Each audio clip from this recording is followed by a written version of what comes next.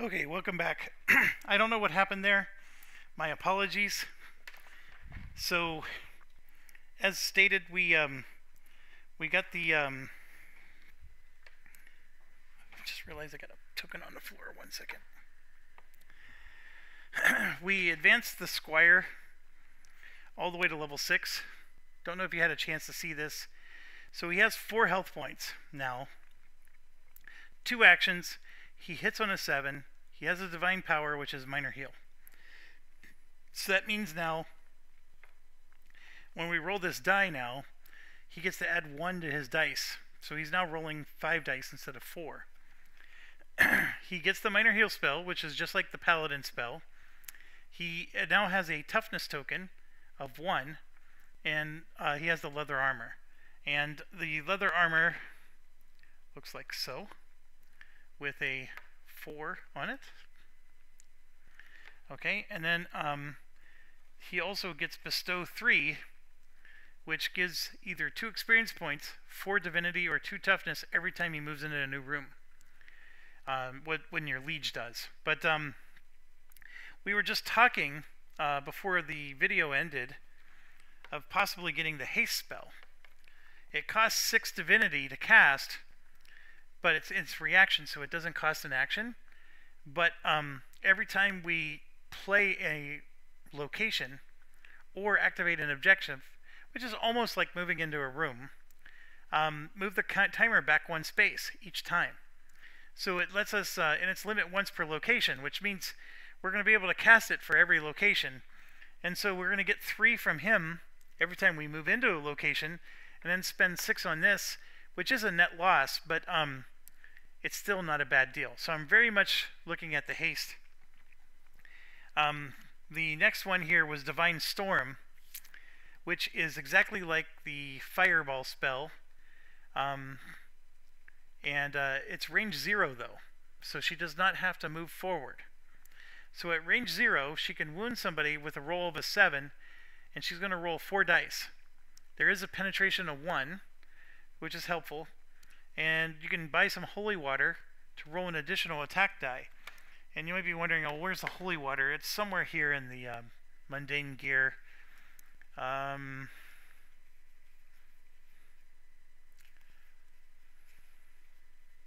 Right there. It only costs copper. And see, this is a counter. So you can have 4 of them per hero. So we can have 4 holy waters. Actually, I'm going to set that aside. We might want to do that. You can have 4 holy waters. And, you know, that's basically a gold. And you can spend those each mission to add dice. I mean, that's not bad at all. The holy water also adds +1 to our heal. So when we do heal, we could heal more. Alright, so that's Divine Storm. Not a bad spell at all. You need to have 2 or more powers. So, for example, our mini-me couldn't take this one. It's a pretty good spell, and it's range 0. So, not bad. Let There Be Light. I would swear somebody gets that spell. Maybe it's not her. Maybe it was one of our cleric in the boxes that we were looking at. I think it is. I think this is on one of our cleric in the boxes. So let's look at this one. It's a reaction. Cast when any hero is expending a torch. Reduce the location's entrance cost by 1. Okay, fair enough. This is a stronger heal. Costs 6. It heals 4 wounds or 6. We can't take that one anyways. You need power of 3. Action Blessing. Select 1 hero each hero turn to gain 1 additional action for the turn. It costs 2 experience points to retain. So you cast it once, and then every single turn you have to spend 2 experience points to keep it active. It does give you actions, but man, is that expensive. I don't know. I like it, but it's expensive. Divine Insight. Cost 5. I can't take it yet. I need 3 power. It's a range 0 or 1, and you're just going to gain experience points. That's a crappy one. We don't need anything to give us experience points. Take Heart. Remove vulnerables. That's not bad. Ward. When a hostile is about to attract or roll for guards, cancel the attract or guard roll. Cost is equal to 2 times the total printed health of the hostiles. Also not bad. The Ravens. All heroes in the adventure add +2/+0 against flying hostiles. If we have a flying hostile, that's pretty good. Otherwise, I don't understand it. It's very situational. Stand firm. So this is probably the equivalent of what the cleric gets.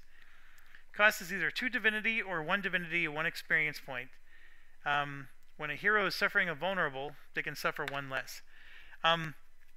So this is the strategy that other players really swear by, is every time you're going to gain a vulnerable, just use stand firm. The cost is not that bad, to be honest. I would say this is a good card. I can totally understand why people really rely on this. And it's a nice reaction, so you only have to use it when you need it. It's almost as good as that minor deflect that we have. So, what do we take? That is the ultimate question. What do we take? I'm almost leaning to we should take Divine Storm. Well, that's okay. This is on my list of wants. It does not toss 2 actions like it does for the Wizard, which is one of the reasons why I think I like it. You're rolling an explosion of 4 dice, possibly 5. So you're rolling an explosion of 4 dice. Yeah, you need a 7 to hit. That's probably the biggest issue. But I actually think I'm going to take the haste spell. The haste spell, to me, is just a no-brainer, must-have, type of situation. I think this will be next on our list. So I don't know, Wombat Girl, how did I do? Because I know this is your favorite character. So hopefully I'm doing you a solid. We put the Ring of Stunning on here so we can get extra hits. And as far as the potion goes, I'm just going to tuck this up in the corner. I'm not buying any yet, but we might soon. Okay, so all that was just because we upgraded our Paladin. We still have 4 gold left. We could upgrade Gareth the Fighter for 3 gold.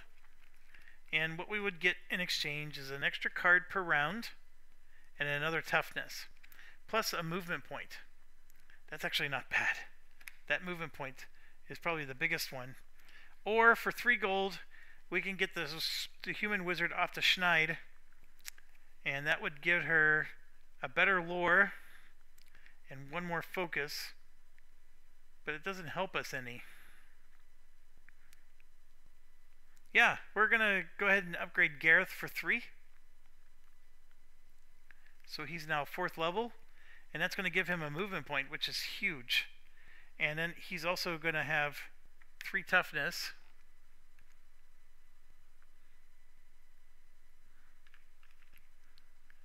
I'm just looking to see how many toughness tokens I have that are a 1 or a 2.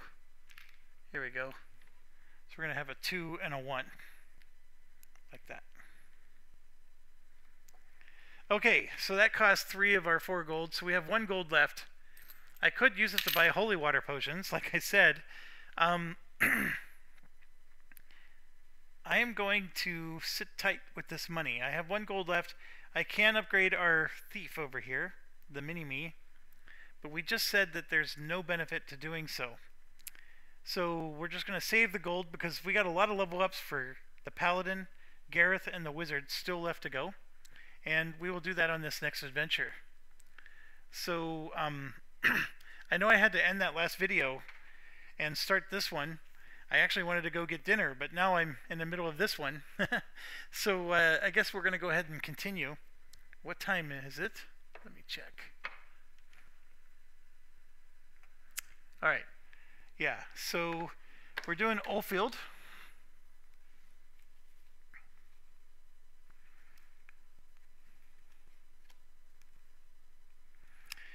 So it looks like it has Yilgor. So we're going to get 5 gold for completing this. This, by the way, is the last common adventure we have on our list. We're going to do 2 nuisance, 1 common. Time is 8, and the fire caves is our adventure.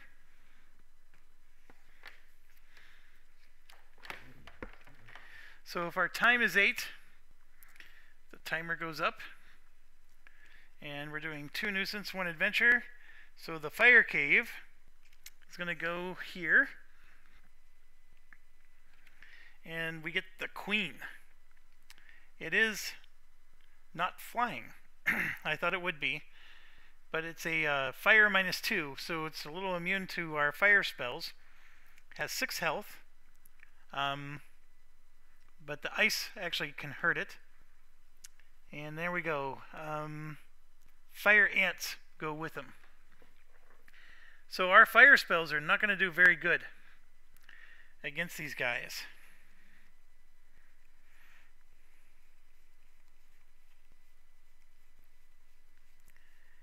Just trying to find the fire ants.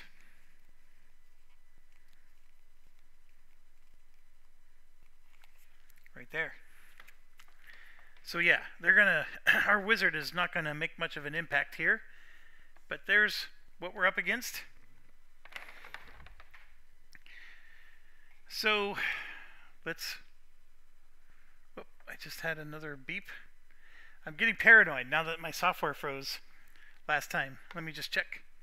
Okay. So let's start with how many experience points did we get just for starting the mission? 1 from the squire. 2 from the paladin for 3. 2 more from the fighter for 5. And 1 from the crossbow weapon for whatever reason for 6. So 6 experience points.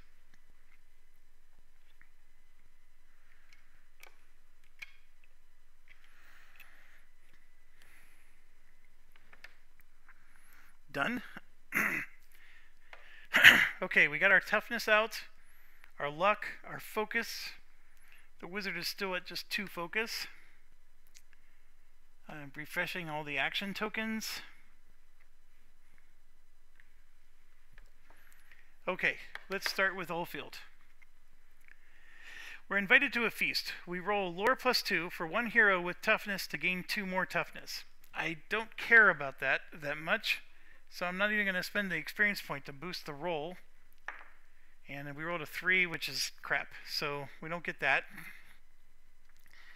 And then Ullfeld the town.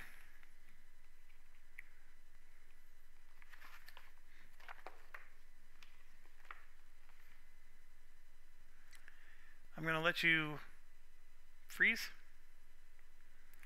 And then you can freeze again. The entrance will take you through more chambers than normal. Insert 1 nuisance location before the first specified location. This outer chamber is guarded by fire ants.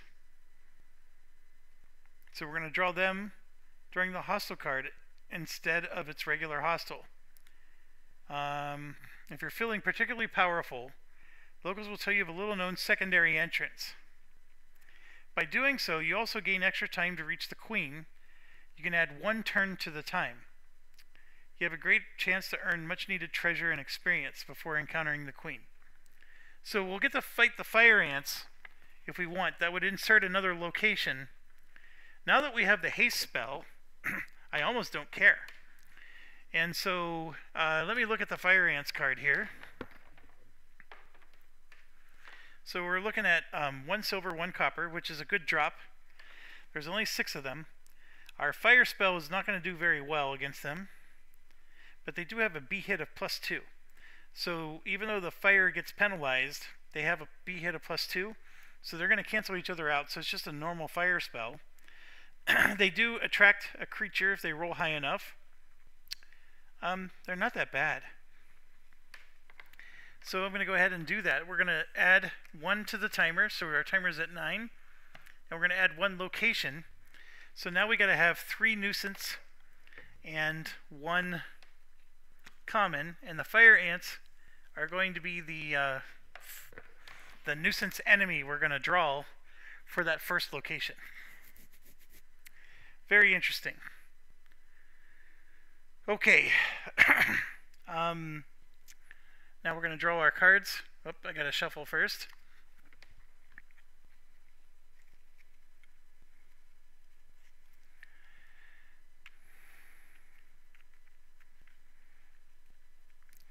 So I'm starting to, so this is our last common one. And like I said, we got 2, 4, we have 5 more missions to go. The Renowned, 2 of them.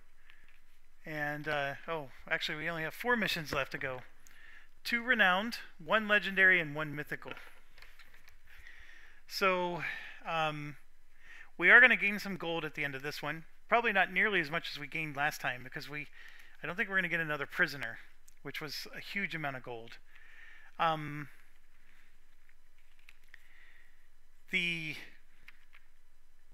This mission, though, should get us, I mean, because we had about 16 gold last time. This mission should get us around 8 to 10. We're going to get 5 just for defeating it, so that's half of it right there. So we want to at least get maybe another 5 from the monsters and whatnot. So here's where my thoughts were. I'm just trying to think, like, am I going to be able to level everybody up all the way? And the answer is this is really tough, because this paladin needs a crap ton of gold to level up. That's the one drawback to her. I like her, but yeah, she just needs a lot of gold compared to what a cleric would need. We could start looking into, you know, getting better weapons. I'm still running around with an old longsword for Gareth, for example. Part of me, though, hasn't needed it, so that's why I'm not, you know, gung-ho about going out to get them. But I can only imagine the enemies are going to start getting a little bit tougher as we move on. We're still fighting nuisance enemies most of the time, so I figure this adventure is our last chance to just get a bunch of gold to level ourselves up. And then once we get into the Renowned adventures, I might start to run into some trouble and need to start, you know, upgrading my equipment. I don't know. That's just where my head is. So with that being said, let's say we get 10 gold from this mission, and like I said, we got 2 Renowned missions, so let's say we get 12 gold from those. That would be 24. We're looking at 34 gold. Then we have 1 Legendary. Let's say that one gives us 15.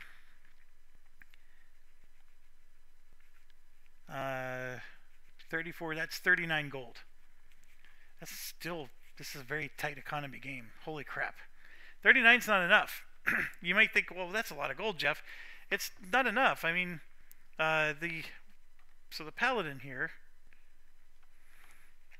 is sitting at 17 at level 3. In order to get to level 6, she has to spend 6, 8, 14, 24, 26 gold just for the paladin.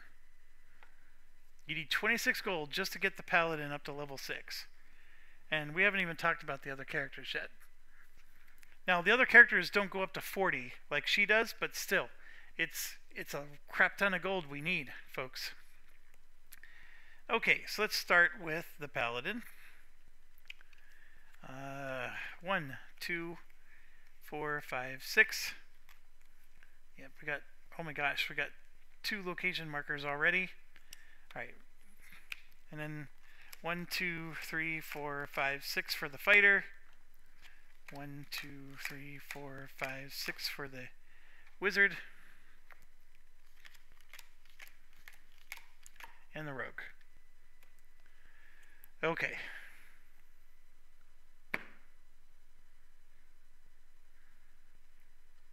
So starting with the paladin, she's got 2 location markers. We're going to discard those, grab 2 nuisance locations, and so here's an interesting one. This has 2 monsters on it, but remember, per the rules, only fire ants are going to be in the first room. So if we play this as the first room, we don't have to deal with the 2. So that's really nice. I'm going to go ahead and probably do that. And then this one looks nice too. It's got a nice 0 here. So both those locations are great. I'm looking at the fighter now. He got nothing. The wizard, nothing. And the rogue got 1, 2. So the rogue got 2. So we need to do 1, 2, 3 nuisance locations and 1 common. So I'm going to draw 1 nuisance, 1 common.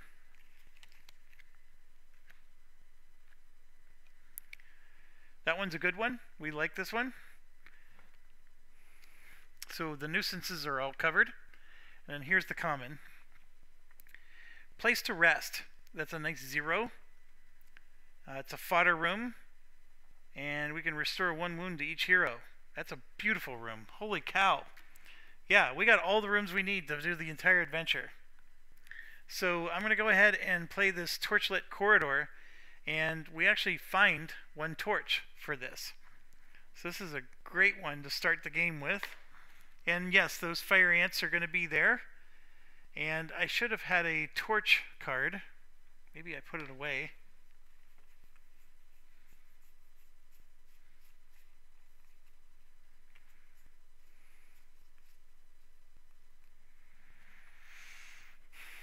I'm looking.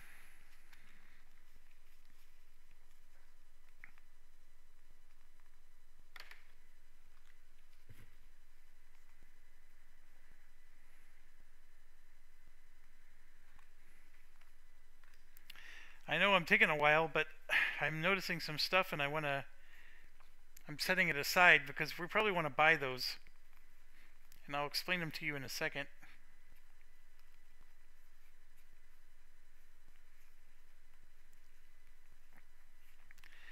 Okay, I found the torch card.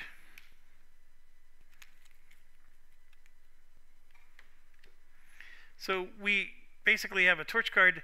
Expend to permanently reduce an adjacent interior and night entrance cost by 1. So we have these little torch tokens, and you just put them on like so to show that you have 1 torch. Actually, technically, you're supposed to do it this way. That shows that you have 1 torch, and then you put these torch tokens on the room, and the reason it has a -1 is if you put that on the room, it's showing that the entrance cost is reduced by 1. But I just put them on the card directly. I don't, mess with it. So we happen to have 1 torch. So if we ever need to use one, we can. And then here's where I was going off. We actually have a gold left, and we're going to spend it before we start this mission. Because I totally forgot we have boots and stuff. And we're going to buy some silent boots for our rogue. Add 2 to your shadow rolls. So our rogue is going to get a +2 to all of his shadow rolls. So because we want him to always be in the shadows, so why not? And then I set aside some other stuff. Add 2 to your pick rolls. That costs 2 gold. And then we have fine leather boots that each add 1 to your movement value. So that would be nice to give to people as well, because that's going to cost less cards for them to move around and do their thing. And looking at Aaron here, he only costs 30 to get to level 6. So at level 4 for him, he would also have 2 divine powers. And really the difference here is if you choose Aaron instead of the paladin, he has a loadout of 10. He can carry as much stuff as the paladin. In fact, she has a loadout of 10. He gets a hand-to-hand of 2. He's just as good as the paladin, with the one exception. I don't know if he has the melee speed skill. I'll have to check, because clerics have their own deck, which means that he can spend a card to draw an action. He's not going to have. There's no liege follower for the cleric, so the squire is giving divinity every time you move into a room. He wouldn't have that. That's the only thing. So as much as I love the paladin, he's actually arguably better, because he doesn't have humble, so we don't have to worry about that. He doesn't cost 43 points to level up to level 6 like the paladin does. The only advantage to having the paladin is you get to bring along the squire. So that's really the key thing there. And I'm wondering if a battle mage is better than a wizard. There's a little bit of thoughts there. So here's the cleric spells right there. Melee speed. So for 4 gold he can get it, just like the paladin did. So these skills are, not to pick on DVG or anything, they basically rinsed and repeated with a lot of this stuff. So okay, enough of that. We placed our location. We got our fire ants in the next room. They're going to draw 6. We could move into the room and deal with them, or wait.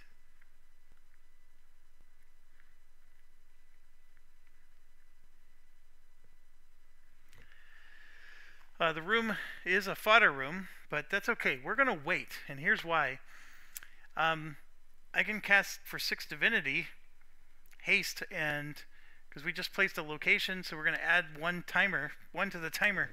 So now the torch is up to 10. That did cost me 6 divinity though, but we're going to get some back as soon as we move into the next room.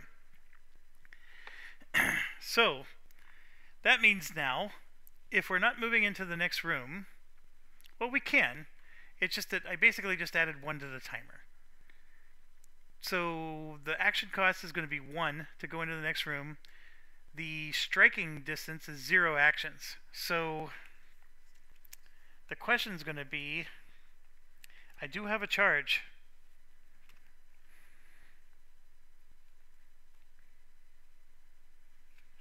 I know this is crazy because I'm relying on the fact that I'm going to draw the other ones, but I think I'm going to charge. I don't want to stay in this room. I want to go into the fodder room, which will let me get a bunch of experience points. So we're going to charge into the room. We're going to pay 3 experience points, and that pays the action for everybody to move in. So what does that mean? Well, it only costs 1 to go into that room, and then of course to go into striking is going to be free. So we're all going to be able to go into this room and attack these fire ants with 2 actions each, because I played that card. Sir Squire Nathaniel has 1 movement, but the paladin does not. So she is going to pay 1 card.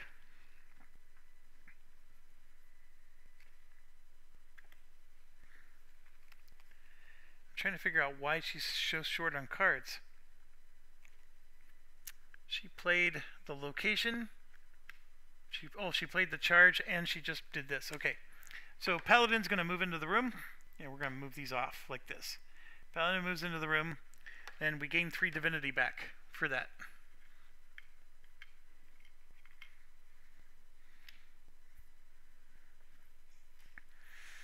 Because of the bestow skill. The Squire moves in for free because he has a movement of 1. Our Master Rogue moves in for free with a 1. And then the other one moves in. We're going to have to spend a card for him, but we gain a copper. He's all about the money. And by adding this extra room in the adventure, we're going to get another copper. So don't spend it all in one place, right? Yeah, and so then the rogue will discard a card to make that happen. So then we're just going down the line here. We got the wizard who needs to spend a card.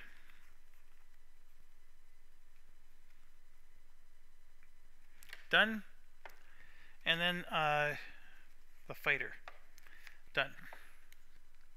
So we're all in the room now. And to move up is a free action, but we will get a reaction. So let me reorder these guys. Player 6 is getting ganged up on. So I'm still going to move the wizard up. Even though she doesn't get any nice bonuses, she's still our best shot at killing more than 1.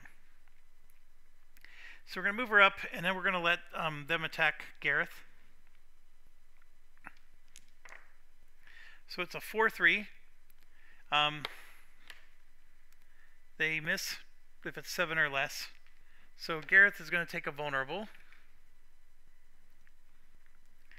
And yeah, the wizard's going to spend 2 attack actions and a experience point to roll 4 dice against these guys.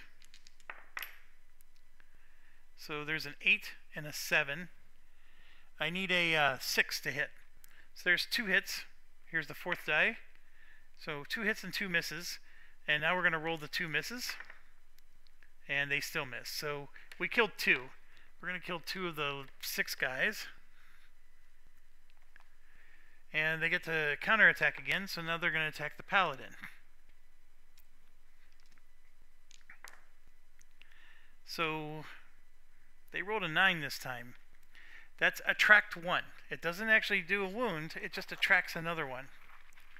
So now they got another one right there. Okay, so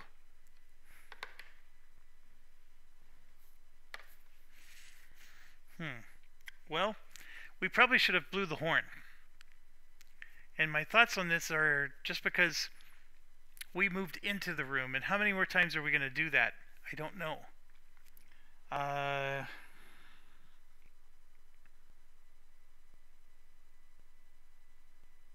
think I am going to retcon that. We're going to blow the horn.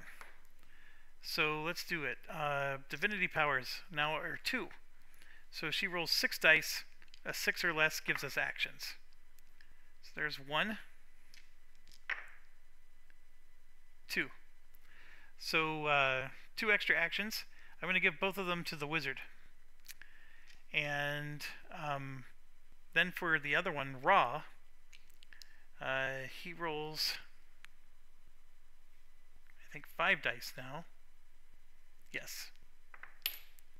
So that's 3. And that's a miss. Oh, he rolls 5 dice.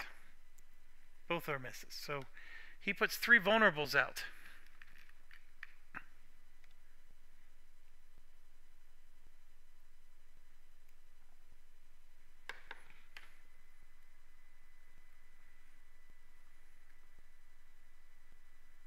Okay, I need to pause real quick. I'll be right back. Okay, I am back. Looking at the situation,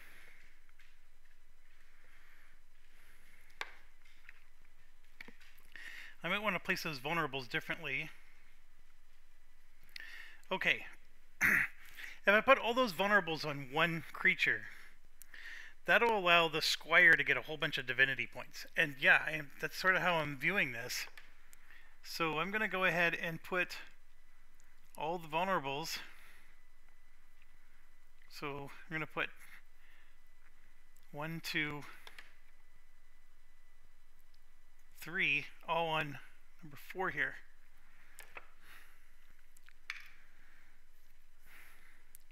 I mean, we still got 3 guys that haven't attacked yet.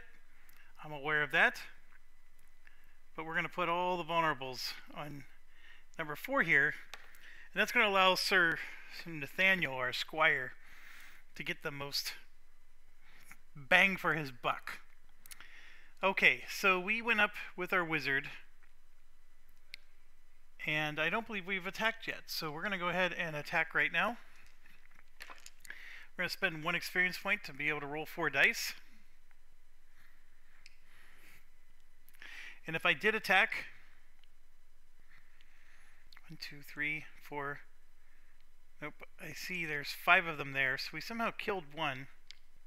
Oh no, we killed 2, and then we gained an attract 1 because of an attack. So, my apologies, the wizard already went. I just forgot to flip the things over, and then when I took a break, I was gone for quite a while, so I apologize there. That's just me not doing good accounting here.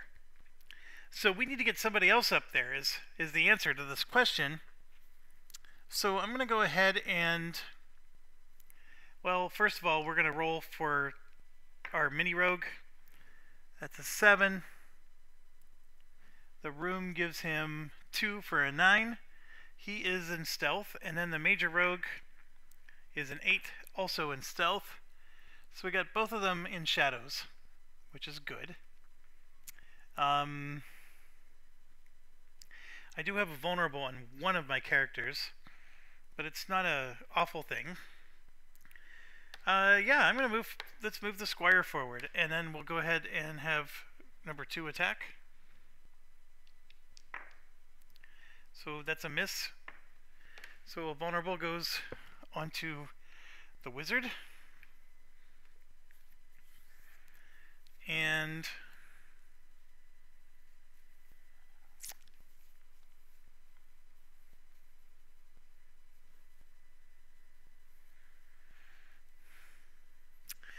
pause one more time. Sorry. Okay.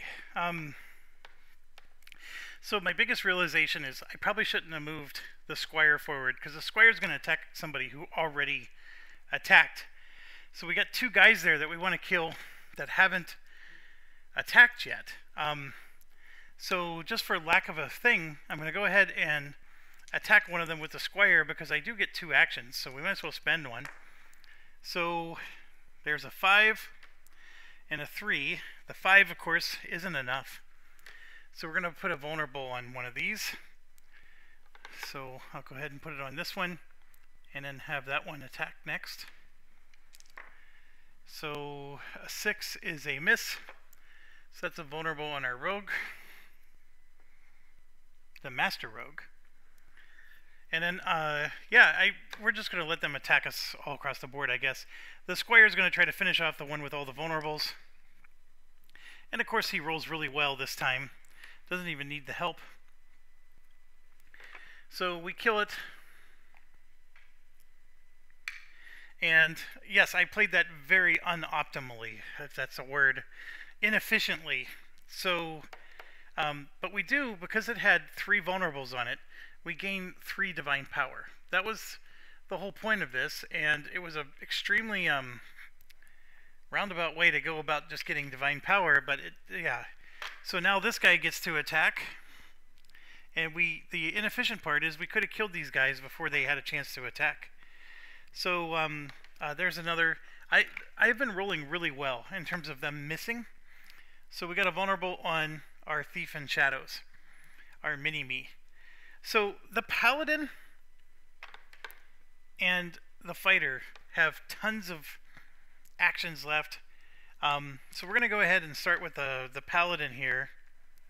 And yeah, she'll discard a card to do a free attack. And we're going to attack the vulnerable one. And sure enough, that's a bam bam. It's a hit. And actually that would have been a miss, but because the vulnerable was on it, it's a good kill. And so that gives her 1 divinity point. Normally 2, but she has Humble. And she still has 2 actions left.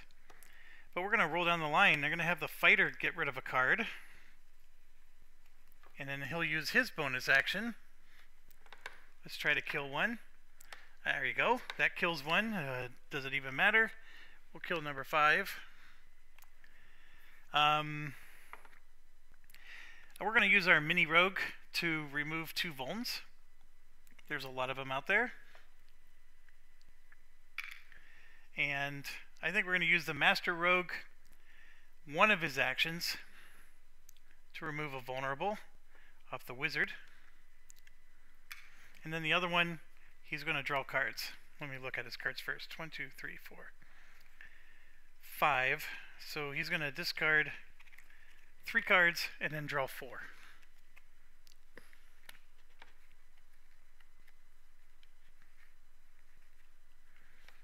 All right.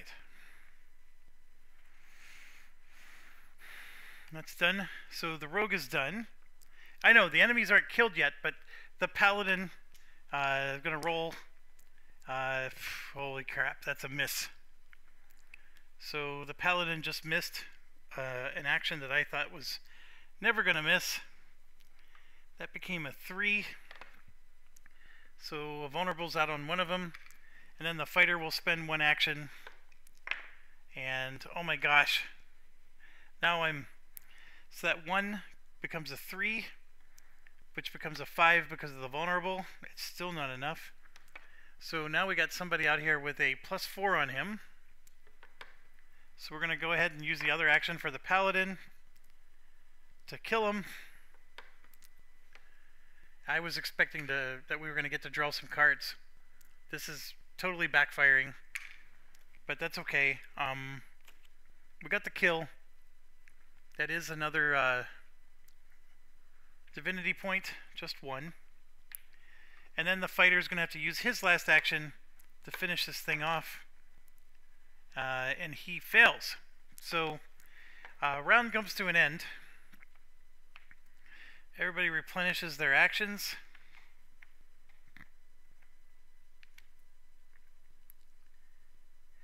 guess I'm not as concerned because we have the ability to get extra time now because of the haste spell. So he's back up as well, but you know, I could pretty much kill him with anybody I want now. I'm gonna go ahead and do it with the fighter, where he's gonna just, so Gareth is gonna discard a card and use a bonus action to attack him, and there's your 9 right there. So that's as good as dead. And so I'm going to keep the card here because it's the Guardian, but we get a silver and a copper, and we're going to get 5 experience points, and we're in a fodder room, so we actually get 11 experience points. So that was a great run. You know, it took a little longer to kill him, but that doesn't matter. We didn't take any wounds. That was a great run. So, and then I said 11 experience points. So 1, 2, 3, 4, 5. So I'm maximizing our stuff here, right? So that's 5, 6, 7, 8, 9, 10, 11. So we got all kinds of awesome experience. Okay, so with the next round here, we start to place 2 nuisance and 1 non-nuisance, I guess you would call it. So here's our first nuisance card going down. It is a blade trap. And, well, actually, let me think about this. Maybe I want to, because that also has a 0. Let's look at the other one. Here we go. This one has a 1, because we're going to stay in our room and make them come to us. So I'm going to play this one down. It's a locked door, and once we get there, we have to do a lockpick thing, or otherwise we move the timer forward. But I'm going to place this card. It does generate 1 nuisance monster, and at the same time, we get to spend 6 divinity to add 1 timer to the track. So now we're back up to 10 time again. I'm probably going to overkill this time thing. We're not going to move to the next room because it is free to move into striking range in our current room. So the monster is going to be some giant rats, 9 of them. And crazy. I was crazy once. I was locked in a room full of rats. Alright, we gotta do 9. 1, 2, 3, 4, 5, 6, 7, 8, and 9.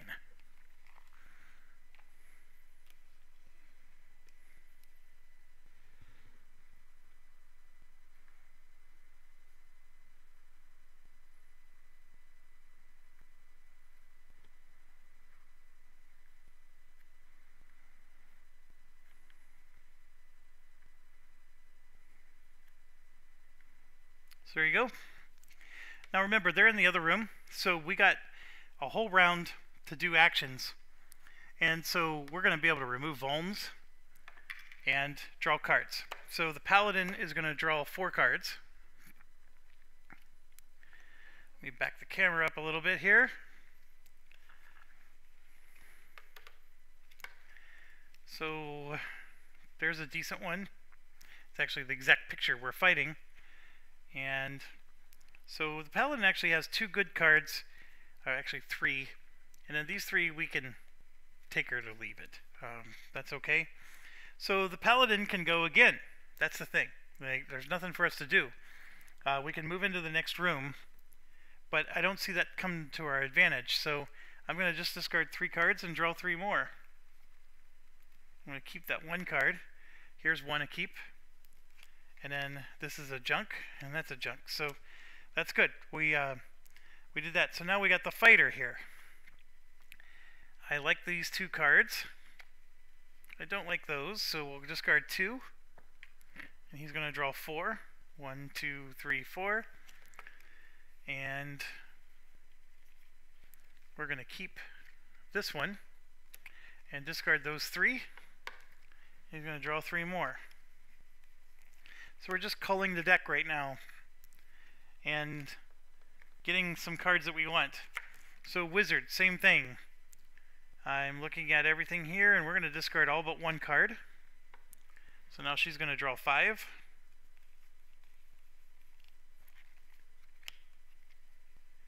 And we're going to discard all 5. Draw 5 more.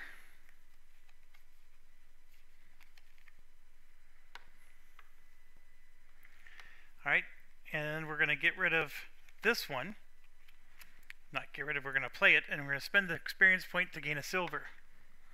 So that's the best play ever. Done. Now we get to the rogue, and he's going to discard 3 and draw 4.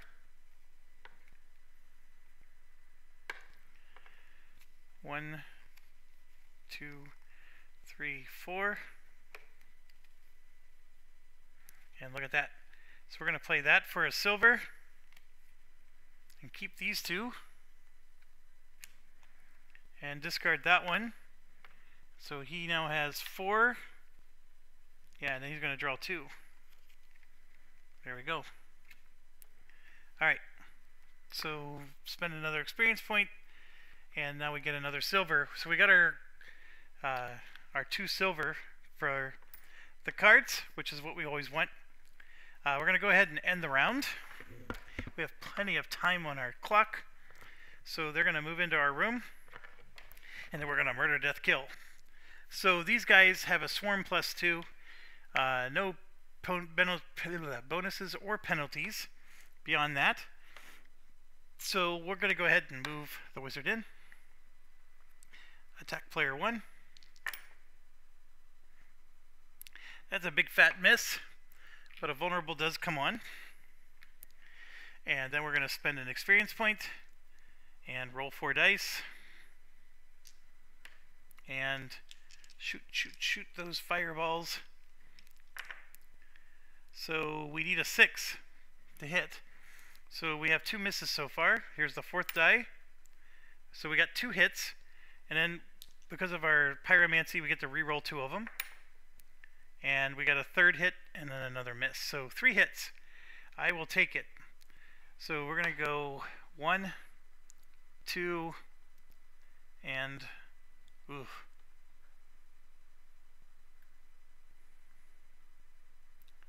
3.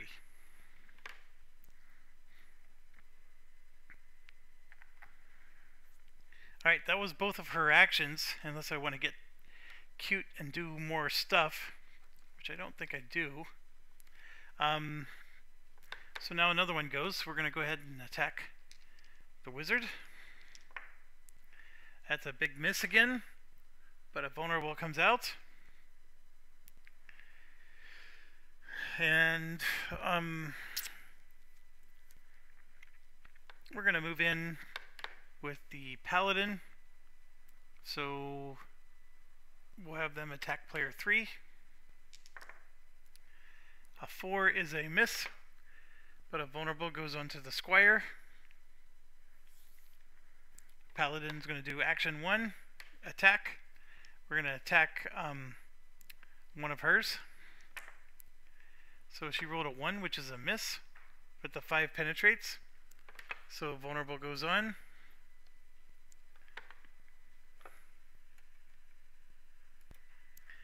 Okay, so that was a big miss. So now the paladin, now they get to go. So I'm going to have them attack player 6. It is a 4/4 good buddy, so that's just another vuln. It goes on to the rogue. And I'll have the paladin attack again. I'm going to attack the last one who hasn't gone yet. And that's a 1. This is a 4. But she has a +1 hand-to-hand, so she does make it a 5, which is enough to hit with the mace. The mace does apply a -1 to this, so this becomes a 0. But the rats have a 0 on them. So she barely did it, but she did kill the last one before it had a chance to attack. So both of her actions are done. She could spend a card to do a third action. I don't think I will at this point. So I'm just going to wait and see what everybody else does. I'm going to move the squire in, and we're going to attack the one that has vulnerable in it so he can get a divinity. And so there's an 8, which is a kill, and that one is dead.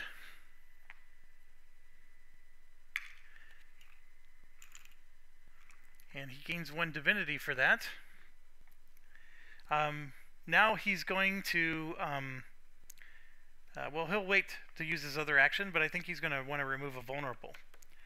And actually, he gets 2 divinity because he has a vulnerable on himself, as well as the enemy having 1. Alright, we got 3 actions potentially with the fighter. So we're going to go ahead and go in, attack 1. That's a 2, which becomes a 4. It's not enough.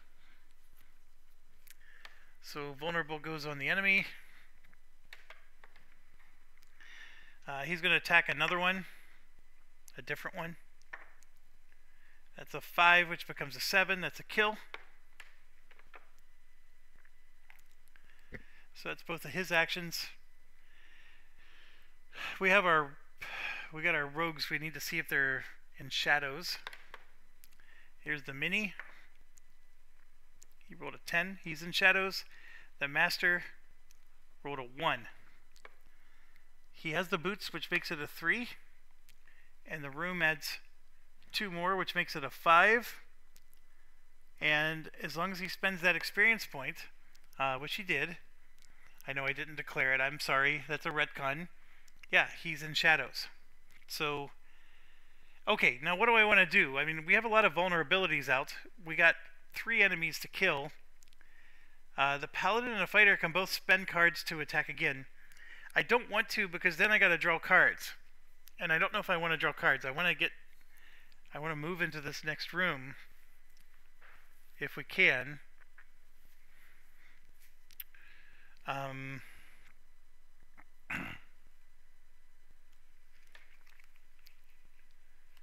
Yeah, I want to get into this next room if we can. You know what? We're going to get a chance to draw cards again. So Paladin's going to discard 1. And let's roll. Who am I attacking? One of the 2 over there. That's a kill. So that's a divinity point for the Paladin. And then the fighter will go ahead and do 1 as well. Who's he attacking? That one.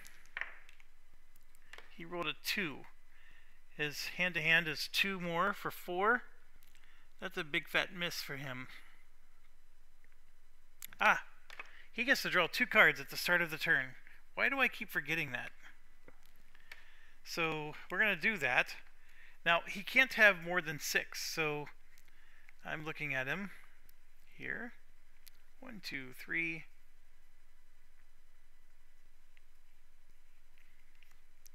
So he does have to discard 2 cards, which makes it's going to leave him at 5. Why? Because we played a card to do an extra attack, so he shouldn't have 6 in his hand right now.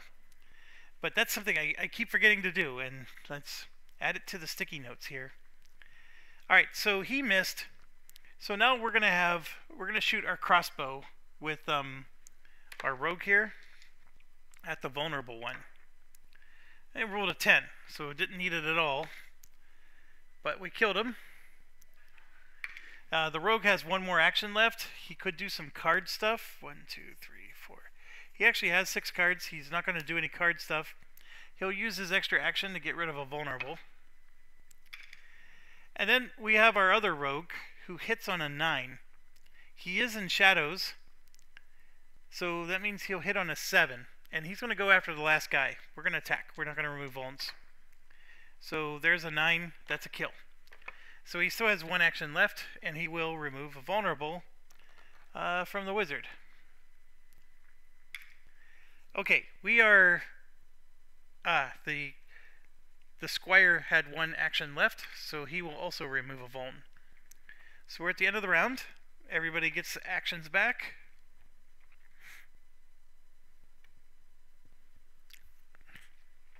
The timer drops to 8. I'm sorry, almost had to sneeze. I'm in a fodder room, so I get 9 experience for this and 4 for that, so that's 13. So that's a lot of experience. I need to stop being cheap. 1, 2, 3, 4, 6, 8, 10, 12. I am literally out of experience tokens. I have every experience token in the game right there. DVG did not intend for anybody to have that much experience points, but I do. And then we get a silver.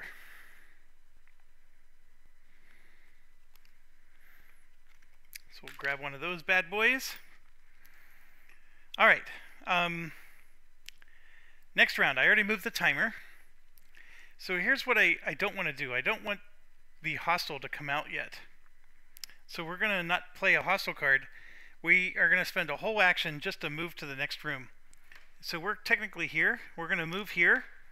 This is a lockpick room. So, for example, we're going to move the rogue in for one action, and then he's going to have to lockpick for the second action. Does that make sense? Yeah. So the entrance cost to the room is 0, and that was on purpose. So all he has to do is just spend his actions. He's moving in. We're going to spend an experience point for him to pick the lock. And that 8 is an absolute slam on the lock picking. And he's in. Player 5. Spend an action to move in, and then 1 to remove a vulnerable from Gareth the fighter. Player 4. Action to move in. And then she's going to... She has 5 cards. She'll discard 1 and draw 2 for her second action. Fair enough. The squire moves in. Doesn't have anything to do. Gareth gets to draw 2 cards at the start of his turn. You thought I forgot, didn't ya? So he drew his 2 cards. He doesn't spend any to actually move. So 1, 2, 3, 4, 5. I get to keep 6 cards. So I only have to discard 1 of them, and it's going to be a location marker. So he will move, and he doesn't even need to draw cards. So we're not going to do that. Then the wizard has 1, 2, 3, 4, 5 cards herself. So she will move and draw 1 card at least to get back up to 6. Okay, that's all we're going to do. So we're going to end the night. Oh, because we moved 3 divinity to our paladin and 1 copper for the good guys.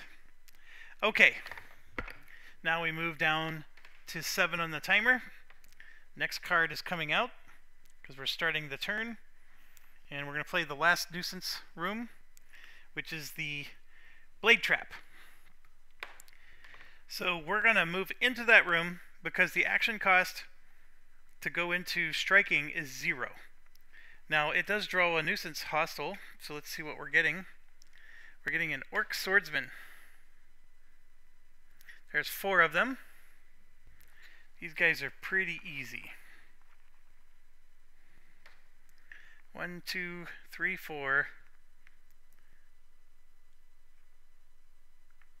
The only thing about them is they don't get any bonuses or anything. So we got to spend an action to move in, and the cost to move in that room is 3.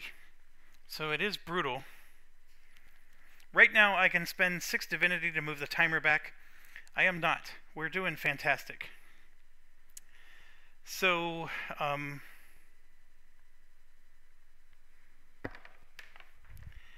got to figure out how to pay for this. Our final room has a cost of 4. So we need those cards that reduce our cost by 1. This is actually going to be tough to move in and do this, but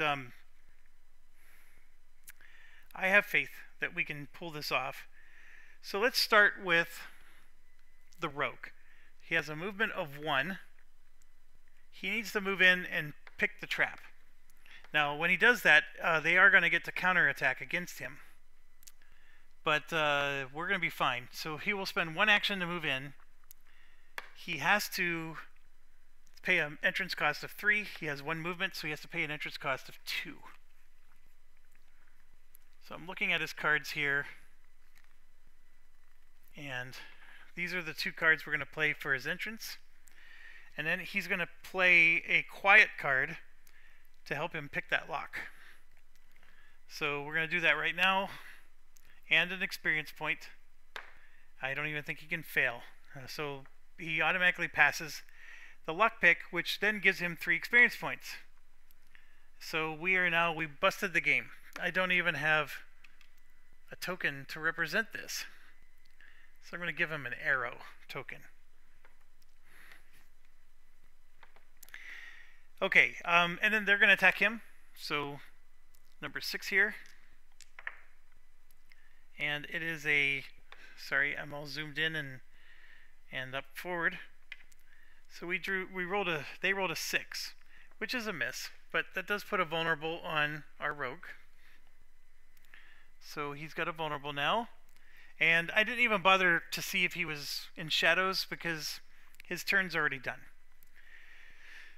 Okay, so that is him. Everybody else is in the other room still. And we're going to move that up by 1. Okay, in doing so, we gain another copper. Alright, now we got to get the wizard in. So that would be 1 action to move in. And she has to spend 3 cards to get there. She has 3, so she'll do it.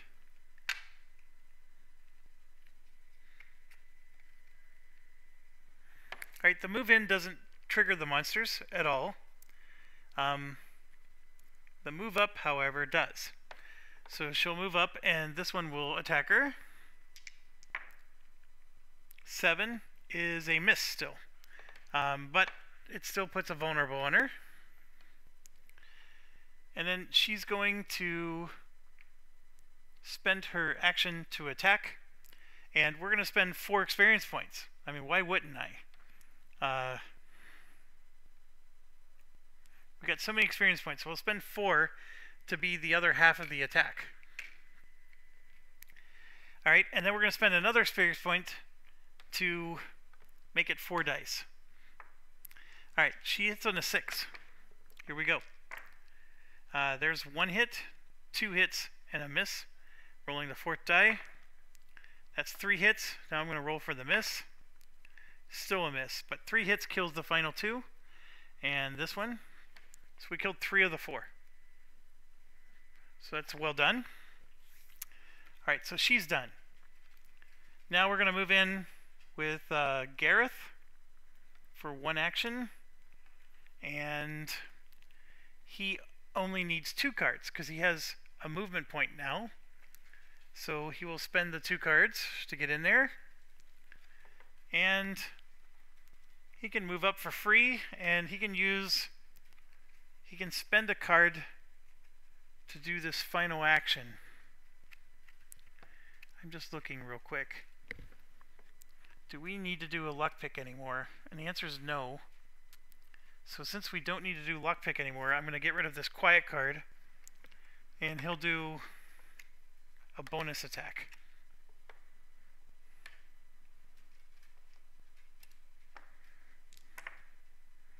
That 3 becomes a 5. It's a miss, but we put a vulnerable in it. Okay, the paladin needs to get in there. She has to spend 3 cards to do it. She's going to have to give up a good one. So she's going to have to give up a swarm.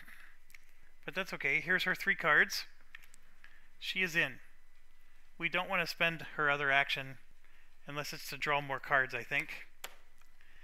Now we got to figure out how to get our underlings in. The squire needs 2 cards to get in. I'm just looking to see if anybody has 2 cards to spare. And they really don't. But the wizard has... Nope.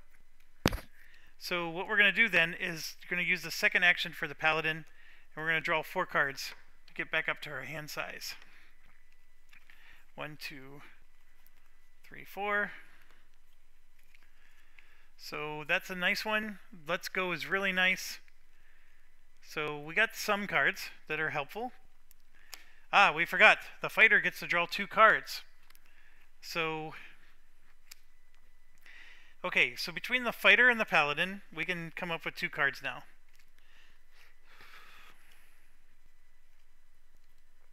Here's the 2 cards. That's going to help the squire to get there. And, of course, since the paladin went first, that means she gets 3 divinity. So, 3 more divinity added to her pool. Okay, last but not least, we got to get the minion rogue there. It also needs 3 cards. So I'm looking at my actions here. The fighter can draw cards still. He's going to...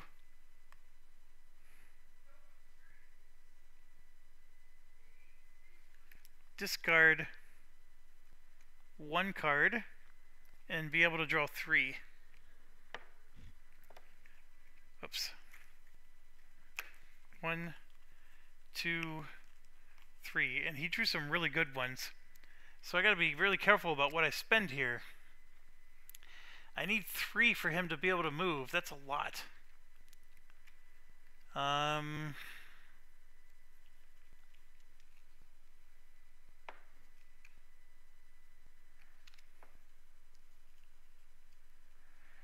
So we're going to spend a second strike and a move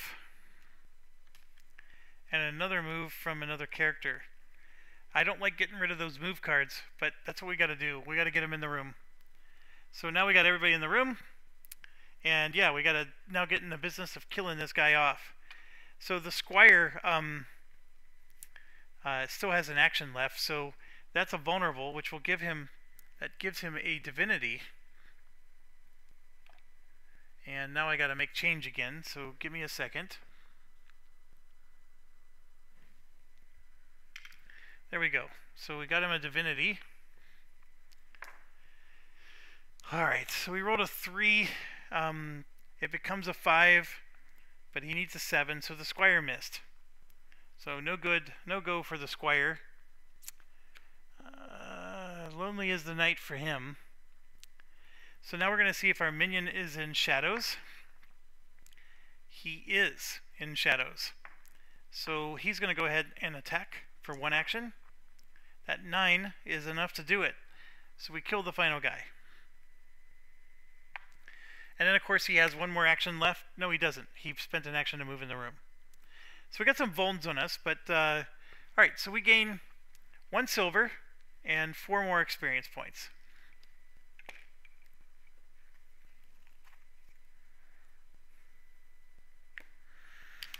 Here comes the silver, and then 1, 2, 3, 4.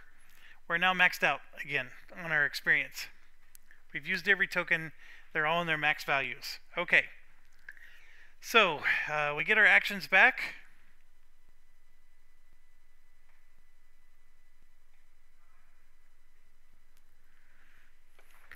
The timer moves down. We got plenty of time. I don't need to cast a haste spell anymore. We're going to place the final room, which is this guy. It is a fodder room, which would give us more experience points. And it has a nuisance and a common. So 2 enemies for this one. When we get there, everybody's going to restore 1 wound. That's free. We don't have to do anything. It costs an action to play. And the player who's playing it is the rogue, master rogue. So we're not going to move. So what we're going to do is we're going to stay here, remove vulns with our minions. And so I have 2 vulns that are going to be removed. And we're going to let them come to us. The action cost is 0 for us to move in. We don't need to worry about going into that room yet. So we got plenty of time on the clock. So the paladin is going to just draw cards. So right now she's going to draw 2. And then she's going to discard 1 and draw 1. So what I'm doing is I'm just getting good hands. In fact, the hands are sometimes so good that I don't know what to discard anymore. So the fighter gets 2 for free at the start. I probably could have moved into that next room. So we got 2 for free to start, and these rush in ones are going to be very handy. So we got to keep those. This casting one is good for helping the wizard, but we could discard it. And right now, 1, 2, 3, 4, 5, 6. I'm going to go ahead and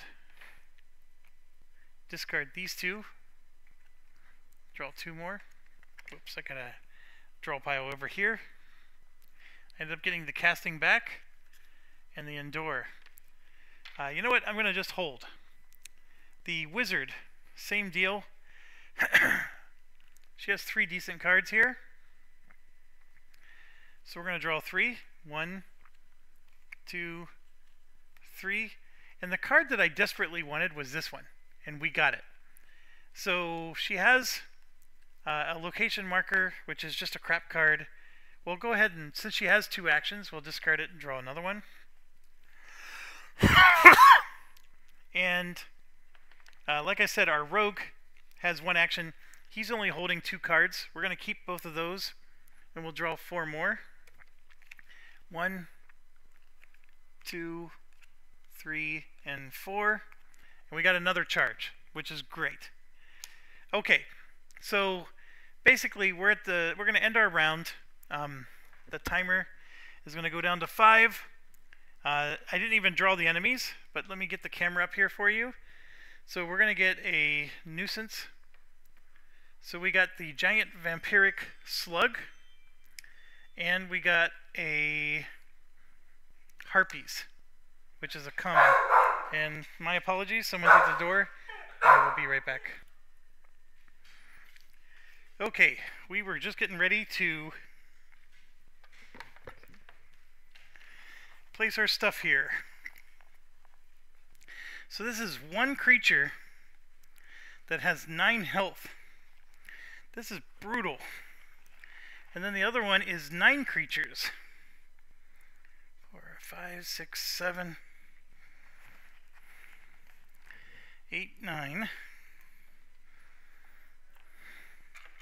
And this one attacks 4 times. Wow. Alright. We already used our Odin and our Ra, and I think I want to save up for the boss. So I don't want to necessarily do anything rash here. We have plenty of time on the clock, so we can methodically do this if we need to, and spend a turn to recover. But that's our situation. The action cost to move in is free, and that was intentional on our part. So here we go. Well, alright, I'm looking at the harpies. They have a +2 for fire and a -1 to be hit, which is a net of +1. And the slug has a +2 to fire and a +2 to be hit, and an arc +2 and ice +2. So a lot of stuff hits the slug. Not as much hits the harpies. So I think what we're going to do is we're going to treat this just like it's a boss situation. And we're going to take out the harpies first, focus on the slug next. The harpies are awesome. They drop a lot of gold. And I'm looking at my situation here, going through the cards I have.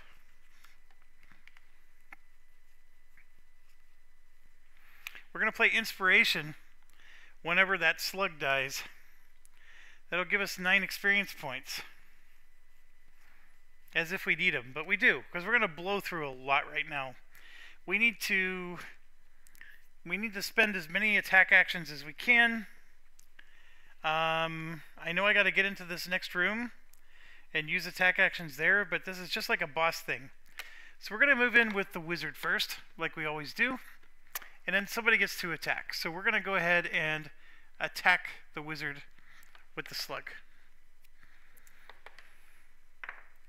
And now I roll a 9 for the slug and a 5. A 9 for the slug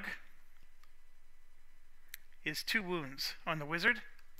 So we're going to spend an experience point to deflect. And just to remind you, the deflect spell costs 1 experience point. And we suffer 2 fewer wounds if I get a 10 or better. And I can pay 1 experience point to add 2 to the roll. So I'm going to roll. I rolled a 6. That is only going to get me to an 8. But a 6 does deflect 1 of the wounds, but the other one gets through. So we got 1 wound on our wizard. I wasn't expecting that, but that slug looks nasty. Okay, so before I continue, I just realized I was reading some comments while I was on break here, and a couple questions were asked. The first one was, how does a cleric or paladin get more spells? And hopefully that's clear now, because maybe this person was a couple videos behind. But the way a cleric gets spells is the divine powers. So see right there, it says 2. So that means she has the ability to have 2 spells, and you have to rely on that to get her done. Okay. Next question was why didn't I get more spells for the wizard? Well, there is a problem with the wizard spells at a low level, and it's this. So, for example, there's this awesome fireball spell that you can cast at range 0, so you don't need to move in anymore. And you only need to roll a 5 to hit. But what's the prerequisite for it? 12 focus. I only have 2 focus right now, folks. So I can't cast that spell. Now, got an ice storm. Awesome spell. 9 focus. This one, the mouse scout, is just dumb. Distraction, dumb. Deflect just deflects more wounds, right? So that one's not bad. It costs 7 gold to get. Enchanted Falcon. So you can summon it, and you have to spend 1 experience point to retain it. And it'll basically, if you roll a 4 or better, it hits. 1 action, 1 health. It's not awful. Spike Trap. A shield. Ice Lance. This one's a lot like ours. It's a range 0 spell, so we could get this one. Except we're not an ice specialist. We'll do Fire Blast. How about that one? 5 focus. So when you look at the spells, there's nothing to take until you start to get more focus. So right now the wizard only has 2 focus, but once the wizard's level 6, she has 12 focus. It's still not an awful lot, but it's at least enough to cast that fireball 1 time. So those spells are one-hit wonders. They're not things that you can routinely just cast over and over again. So I'm not a big fan of that, although the explosion part is nice, which is what we're going to take advantage of right here. There was a third question. Now I can't remember what it was. Holy cow. Somebody asked a question, and it thought it was about the clerics. I know we answered the divinity one, but I thought there was another question. And it was just, oh, I gotta just show you the card. Oh, the divinity. This has a 1-. So they are correct. If you start with 1 power or less, you start with 13 divinity. So what they were saying is that the squire actually has 13 more divinity than he currently has. And I agree. So here's 10. And I'm going to add 3 more for 13. And he's going to need it because he's going to be healing right now. We already took a wound. Alright, so I thought I was going to be cute and deflect these wounds. I did not. We are going to spend an experience point and roll 4 dice against the harpies because we want to kill as many of them as we can. We're going to get a +1 to our roll, so that means a 5 or better hits. Here we go. Oh, we're spending 1 action and 4 experience points.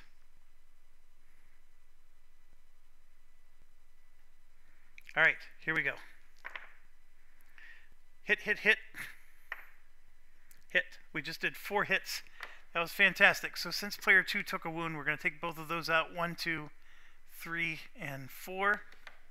Just like that. Okay, they get to go again. We're going to have them attack player 4, which is the paladin. So there's a big fat miss. So paladin gets a vulnerable. And then we're going to do the other action for the wizard and 4 more experience points. And we're going to roll 4 dice again. Hit, hit, miss. Also a miss. So we're going to re-roll 2 of them. And we got a 3rd hit. So 3 hits. I'll take it. 1, 2, and 3. So there's only 2 harpies left. And we'll go ahead and have this one attack the wizard again. Got a 4. That is a wound. So we'll spend an experience point to deflect the wound. And I rolled a 7, which it definitely deflects the wound, so we paid off there. No vulnerables on the wizard, because she keeps taking wounds because of that vampiric slug. Okay, wizard is out of actions unless I want to do more. At the moment, I don't want to spend any of my cards. We're saving them for the final boss, even though this feels like a final boss. What I'm going to do instead is we're going to move the fighter in, and then we're going to get another reaction. We'll do this one for player 3. It's a 2, which is a miss.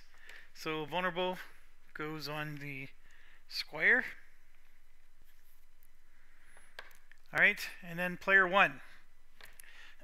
We're going to... Oh my gosh, we got some stuff we can do here. He's going to play that to cause the wizard to not take a wound. So that wound's going to go off the wizard. We're good to go there. And then... Oh, he gets 2 cards at the start of his turn. And I have to count his cards here. Yeah, he has to discard both of them.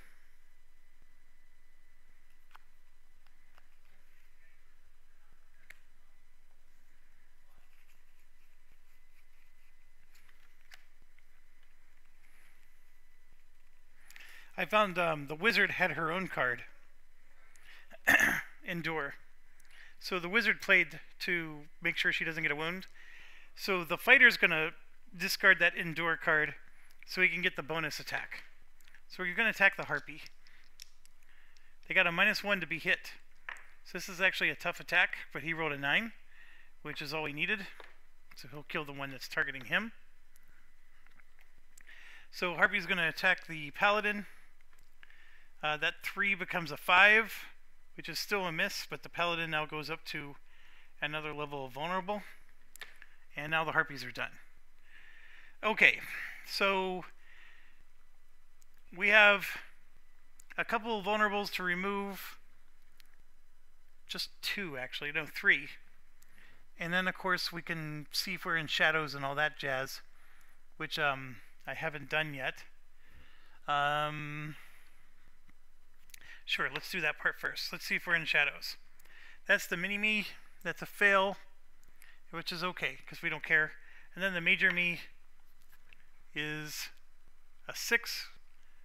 Even without the experience point sent, that's good. I'm still going to spend the experience point, because I always retcon that, and so I'm going to retcon it negatively, even though I know I passed. So experience point spent, he's hidden. We're going to use our thief to the mini-me, 2 actions to get rid of the 2 vulnerables on player 4, the paladin. We have 1 more on the squire, but I'm going to wait. I'm going to use our rogue, the master rogue, to fire a bolt. Because we're going to see if we can kill that harpy. And I rolled an 8, which is really good, because since he's in stealth, that becomes an 11, and that's a kill. Excellent. So harpy is down. Harpy gives us 1 gold, 1 silver, 1 copper, which is quite amazing, actually. So there we go, and there we go. And we are in a fodder room, I believe. No, we're not. So we're going to get the 6 experience points written on the top. Oh, and the harpies actually got 2 attacks. So we were able to kill the harpies before they did any of their attacks. I didn't draw enough attack markers.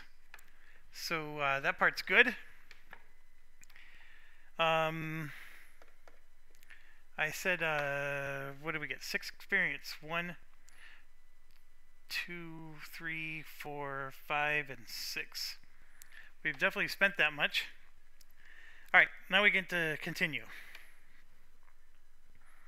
So Rogue did a fantastic job. Now the Rogue has 1 more action. He will wait. He'll remove the vulnerable after the Squire goes. So we're going to move the Squire up to get some divinity points here. Actually, we're going to wait. We're going to do the Paladin up. Paladin is going to attack. And remember, we have the Ring of Stunning. Pay 1 experience when you inflict a wound to also inflict a vulnerable. Haha. So here we go. So we got a 9 there, which is excellent. His B hit is a +2. So we for sure hit this thing. So we put 1 wound on him. And then we also get to put a vulnerable on him for the cost of 1 experience point. And I am definitely going to do that. Alright, that was 1 action for the Paladin. Now I'm going to see if I can get rid of a card for another action.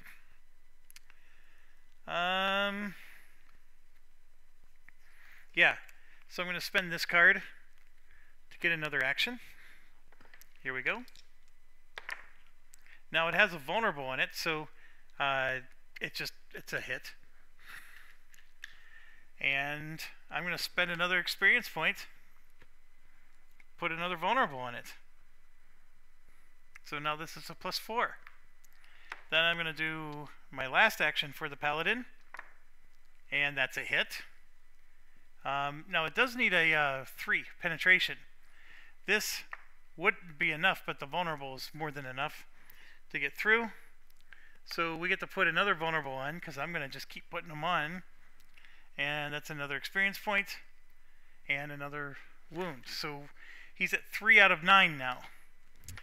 So Paladin's done. That was 3 hits, which would be 2 divinity each, but with the humble, that becomes just 3 total divinity.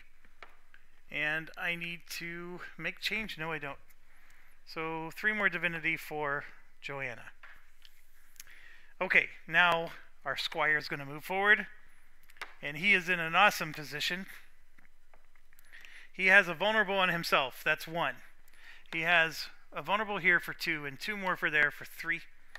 I think we're rolling for penetration. That's all we're doing here. That penetrates. Well, he gets +3 to his penetration right there. I don't even think it matters what we roll. It's an automatic hit.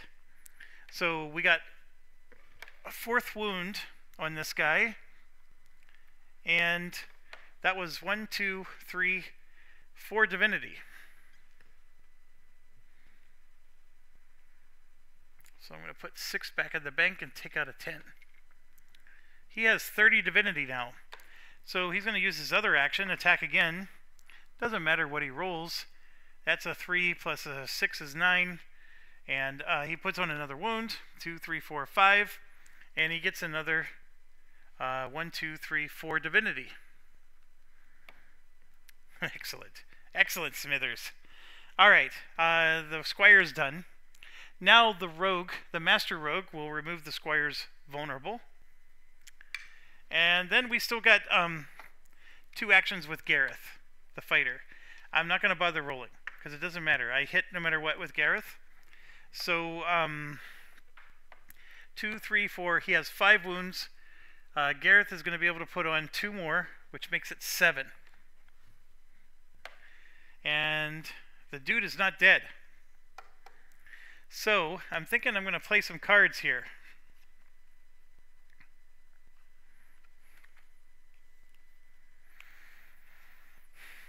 I have 2 attack cards that I'm going to play. And we're going to finish them off. I have plenty of time. I guess I could hold on to those cards and save them for the boss. I just feel like we're going to annihilate this boss. Yeah, we're gonna finish him off because we got all these vulnerables on him, which makes him real easy to hit. And he does have a penetrate of 3, or a cover of 3, which is not the easiest to get past. So we killed him. It took us 2 more cards, and I think I have a bad habit of saving my cards for the final battle and not using enough in the middle. But it's working, so why break something that's working? So we got a silver. And because of our inspiration card, we're going to get 9 experience for this. And we get 5 more, so 14. That was a nuisance hostile. Holy cow. So 14 experience. 1, 2, 3, 4, 5, 6, 7, 8, 9. Now we're maxed out. So I need 5 more. Holy buckets. Okay. I'm happy with that. End of round. Everybody refresh.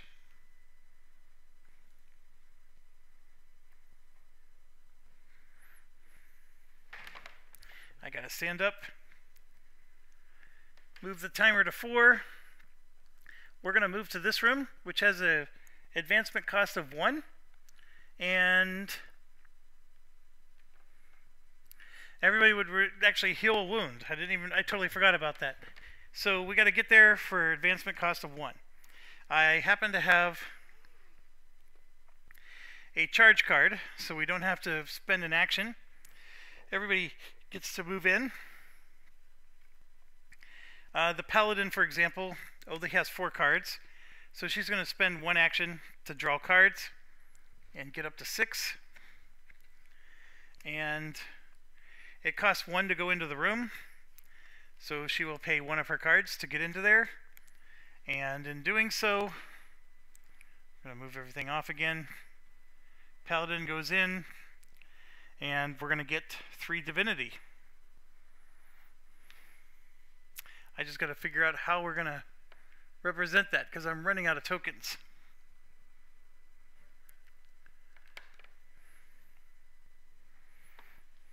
Five, 9, 12, 15.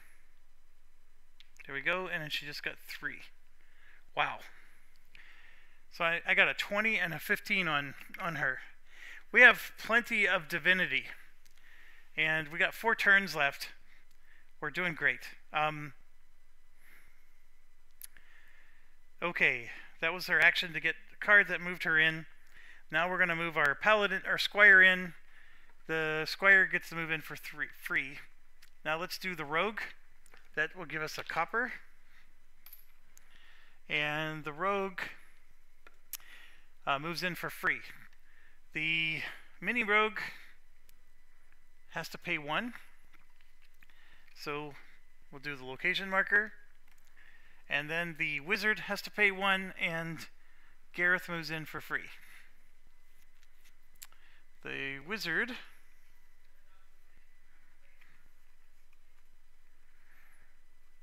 will pay this. Alright, so the wizard will spend an action to draw 3 cards.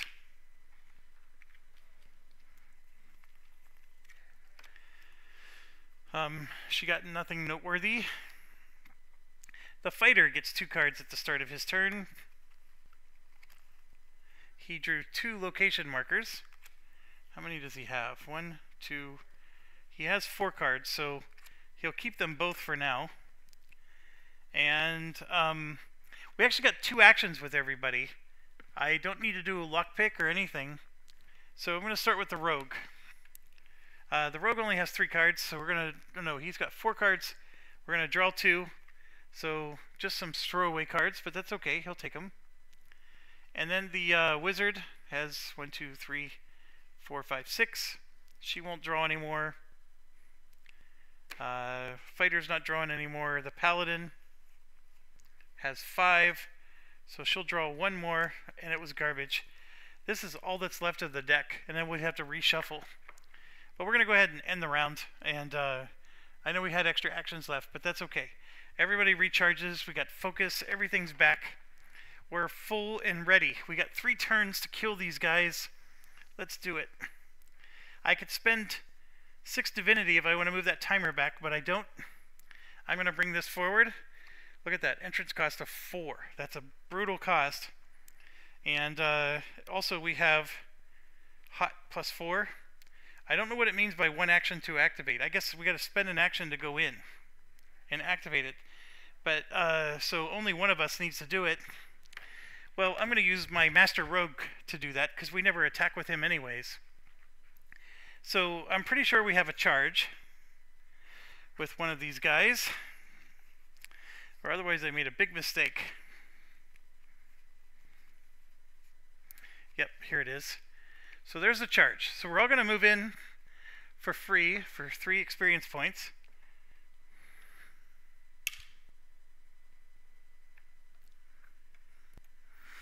Okay, so we're all going to move in for free. There's going to be an action to have to move up to the fighting spot. It costs an action to activate, so we're going to use the rogue action to activate. There's a heat environment thing. So we're going to all have to roll or take damage for that. What else? I still got to draw the targets. We'll do that in a second.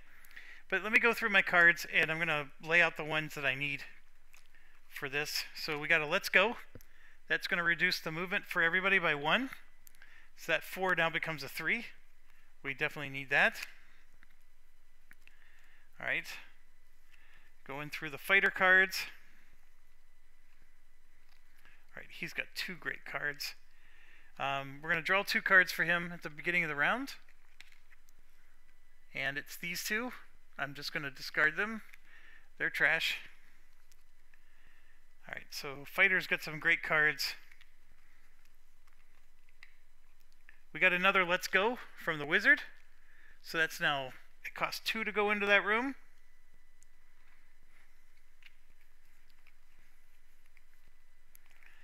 Alright. 2 is the cost to go into the room.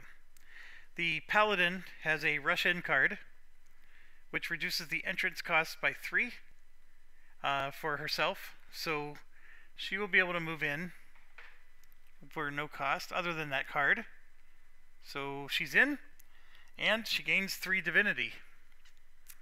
So we're going to go ahead and do that. Next up is our squire, who has a movement of 1, so we just have to pay 1 card for him. And there it is. So paladin has him covered. Alright, next we have, let's do the rogue. The rogue has a movement of 1, so he just needs 1 card to go in. Here's his 1 card. The rogue is in, and there's another beautiful shiny copper waiting for us. And then the buddy that needs to go in, we're going to do rush in. When you or any hero are paying an entrance cost, add 3 to their movement value. So we're going to have to spend 2 experience points there. And we have it, so that's not a concern. And so that gets the rogue buddy in. And now we just got the wizard. I think, oh, the wizard and Gareth. We got the squire in already.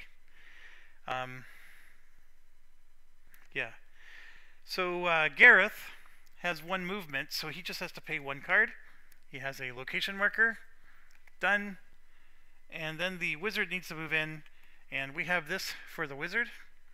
I have to pay 2 experience points, but that'll get the wizard in lickety split. Alright, everybody's in the room. We had to pay 1 action to activate the room. No problem. So now I'm going to resolve the heat thing. So, starting with the squire.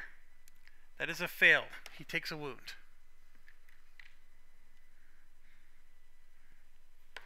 Paladin, pass.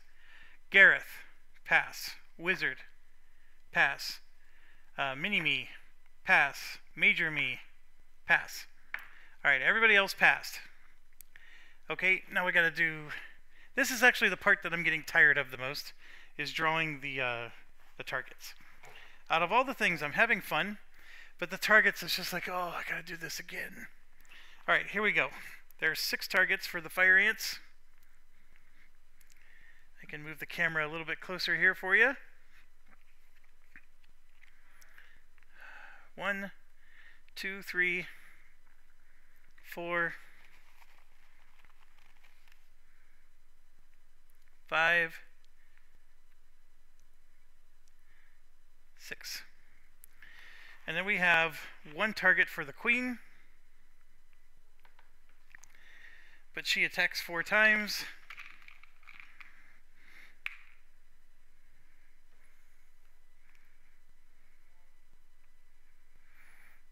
Like so. Okay. So the question is, can I kill those fire ants? There's 6 of them. I don't know. I truly don't know. The queen bee has 6 health. I think I can. It's a good Thomas the Train thing, but I think I can. That's not Thomas the Train. Who says I think I can? The little engine that could. I think that's all he's owned by, is the little engine that could. Okay, anyways. I have not forgotten. We are blowing the horn. So we're going to start with Odin's horn, and we get to roll 6 dice now instead of 4. So here's 3. I need to roll 6. There's 1. This was an 8. That's 2. That's a miss. There's 3, 4. So 4 bonus actions. Yes! We are going to clobber them. Okay, and then we're going to do Ra the Creator. Ra Rasputin. Russia's greatest love machine. 5 is what we need. And we're going to roll 5 dice. 1, 2, 2. So we get to put 2 vulnerables on.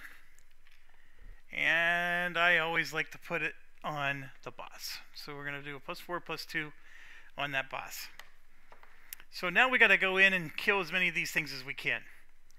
As much as the fire gets a -2, the fire ants also get a +2, which means that the fire balances out. So we're going to move in with the wizard. Now that does cost an action, except I have a melee card. Ding, ding, ding, ding. So that pays her action to move in. And of course, after she does that, we get a retaliation. So we're going to go ahead and attack the paladin. Oh, I rolled an 8. An 8 is 1 fire damage. So the paladin will use 1 of her toughness. She's down to 1 now to shake that off. Easy peasy. Okay, and then on player 2, she's going to spend 1 action plus 4 experience points. 1, 2, 3, 4. And then another experience point to roll 4 dice against those ants. And then I also have a casting spell. Pay 2 experience points to play this card when they declare an attack to add +2/+1 to all rolls. So we're going to go ahead and do that. So now I hit on a 4 with all of these. So there's a hit and 2 misses, and then here's the 4th die, 3 misses. Okay, the reroll lets me reroll 3 dice if I spend another experience, and I will. There's 2 dice, that one's still a miss. Man, I even like made the hits better, and it was still tough. So I do hit with 3. So 1, 2, 3. No, I'll leave this one 3.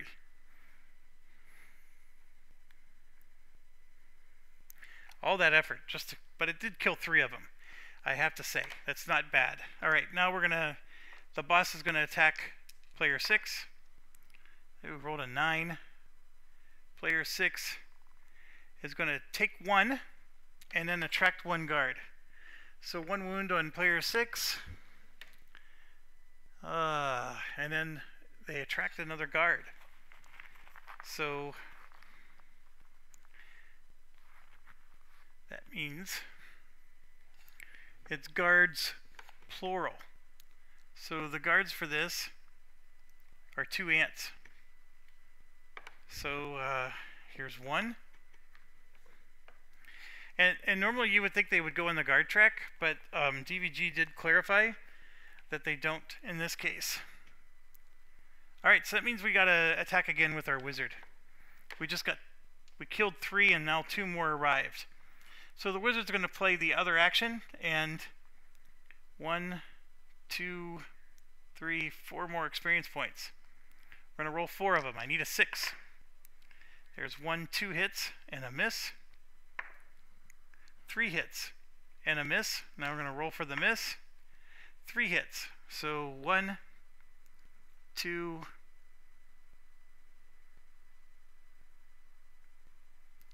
3.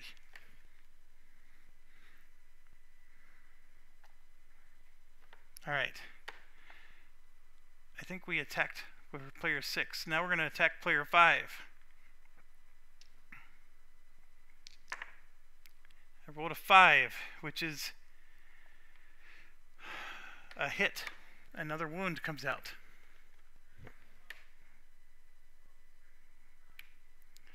Okay.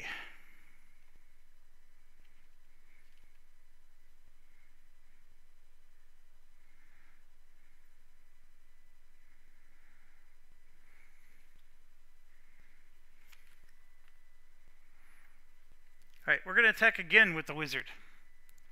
So I am using attack cards to pay for the actions.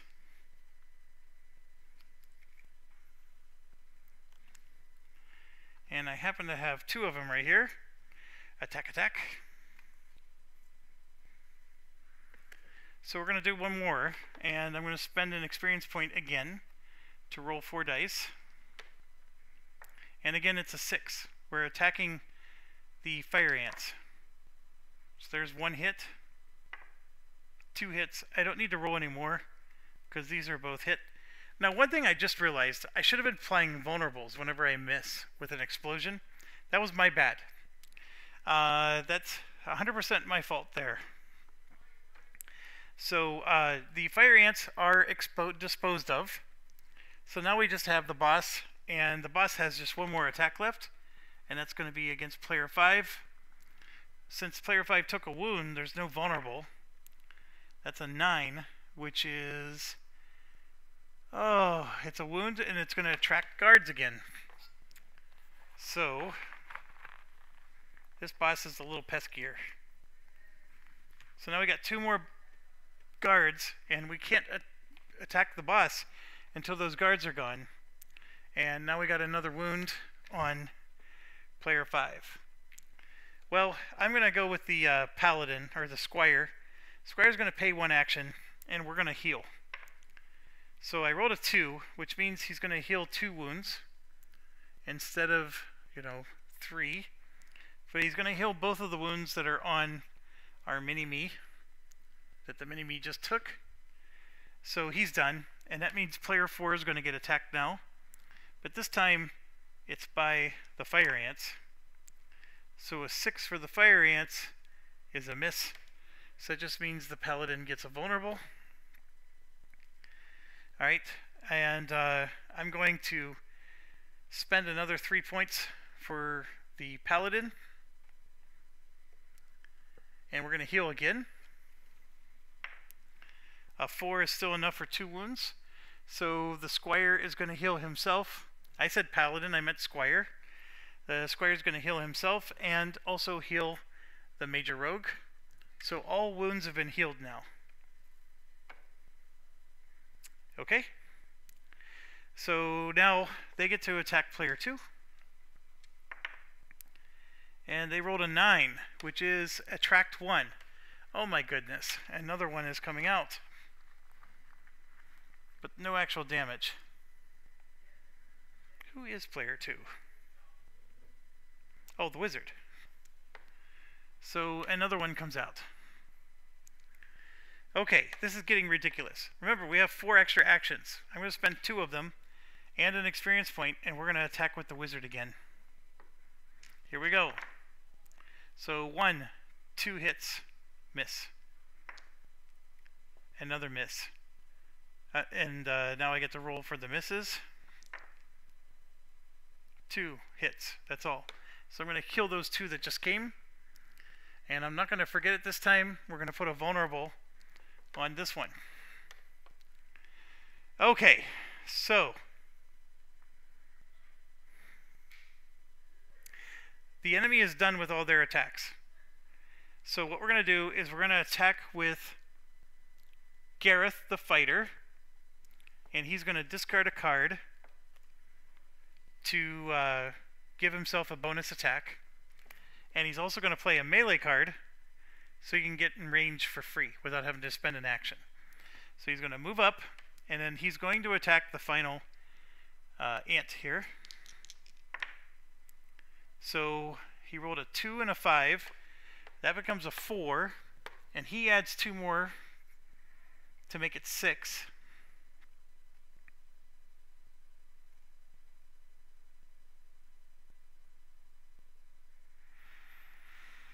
He's 1 short. My goodness. So this becomes a 4 now. Alright, he's going to spend... Well, we have our rogue here. Our rogue, let's see if the mini rogue is in shadows. No, the major rogue will spend an experience point. 3, 4, 5 for the boots. 6 for the objective. He only needed a 5, so he's in shadows. We're going to go ahead and attack with a crossbow. So I need to find... There we go. That one with the +4, +2.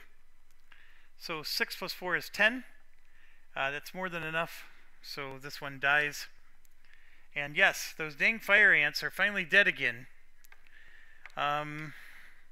So now we can go after the boss. And the rogue did his job. Okay, so we got the mini rogue. We actually only have 1 vulnerable on all of our guys, because this boss was hitting us and not just doing vulnerables. So, and again, I forgot to use my leather armor with the Squire, but that's okay. We healed him. We are at 2 bonus actions that are still left, and we got the boss. So it's peanut butter attack time here. We're going to start with the Paladin, because the Paladin, I did not forget, has a +2, +1 for all hand-to-hand attack rolls while in the objective location. So we're going to discard a card so she can use her melee speed and get a bonus attack. And with a +2, +1, and this +4 that's here, That's already a +6, +3. I hit without even needing to roll. She just needs a 5, and she has a -1 to her penetration. Okay? So she's going to automatically do 1 damage, and then she could spend an experience point to add a vulnerable, which we're going to do because I want to make sure that anybody that attacks this thing is going to be able to kill it. So we have 2 bonus actions here. Both of them are going to be Paladin. So we're going to do 2 more wounds there, and then she has her 2 regular actions for 2 more wounds. So that's 4 total wounds that she's going to put on the clinic here. And so that puts this thing up to 5 wounds. And that means that she hit it 1, 2, 3, 4, 5 times at 2 divinity each. Subtracts the 1. She's going to get 5 divinity for that. She is a powerhouse right now. And then Gareth himself has 2 actions left. He just needs 1 of them to kill it, and it's murder, death, killed. And nobody has any wounds, so there's no healing that needs to be done because the Squire is doing a fantastic job of keeping everybody healed. The vulnerable will go away at the end of the round. We got ourselves a win. So the fire ants are going to give us 1 copper, 1 silver.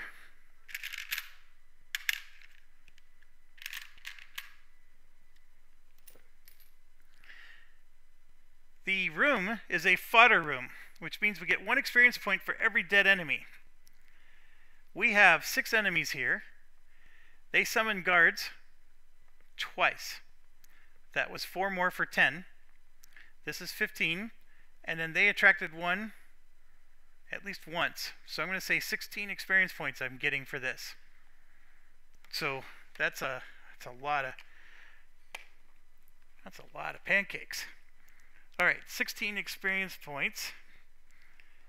This is the fun part. 1, 2, 3, 4, 5, 6, 7, 8, 9, 10, 11, 12, 13, 14, 15, 16. We still had 2 more. So we did lose some experience points there. And then here, we're going to get 1 copper.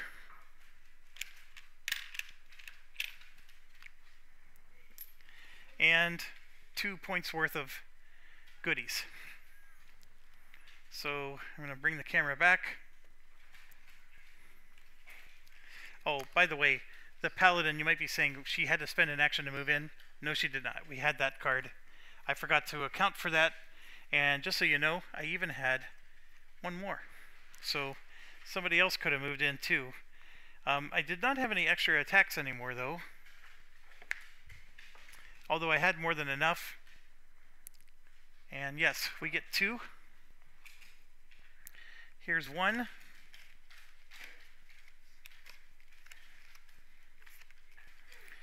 We're going to put this back and take the 2. It's a divine potion. It has an expend on it. Pays 6 divinity of the cost of a power. I'm just going to take the 2 gold. We need the gold. So I get 2 gold for that. And then we get 5 gold for the mission.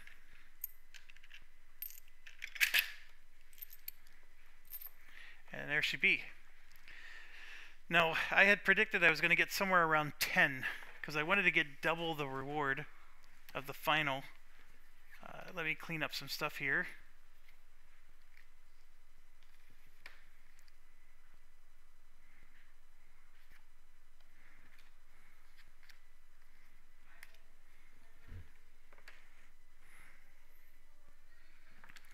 So that's done. That's done. Sorry, got a lot of cleanup here. 3 nuisance rooms and 1 common.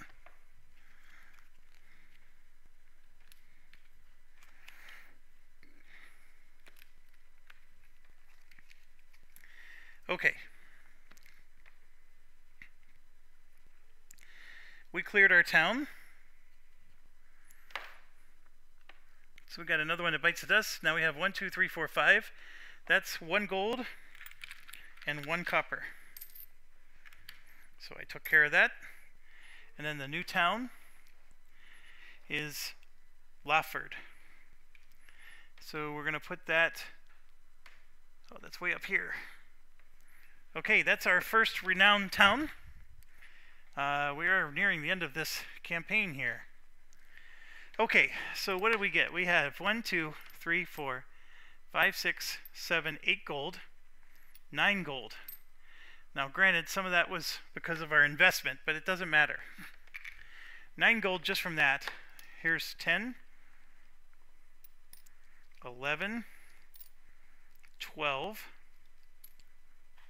13, 1, 2, 3, 4. I'm just going to exchange it now. 1, 2, 3, 4, and 1, 2, 3, 4. So that's 2 more gold. Alright, so we ended up getting close to 2, 3, 4, 5, 6, 7, 8, 9, 10, 11, 12, 13, 14. We ended up getting 16 gold. I predicted I wanted 10 to 12, so we got 4 over. I'm happy with that. And this renowned town, by the way,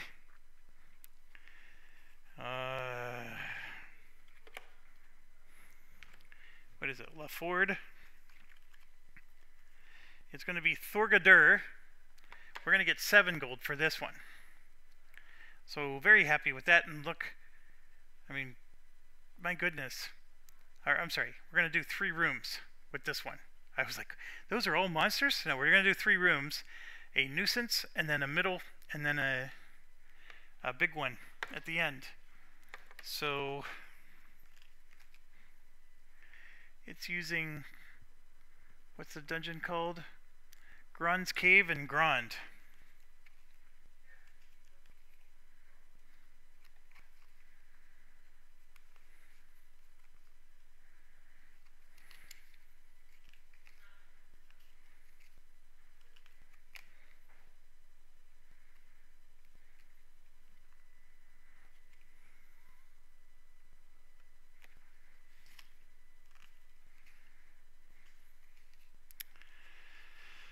Oh.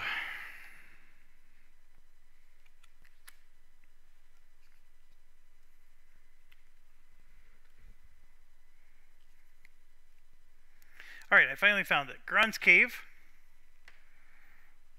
It's a dungeon fodder. Action and 2 experience points to activate.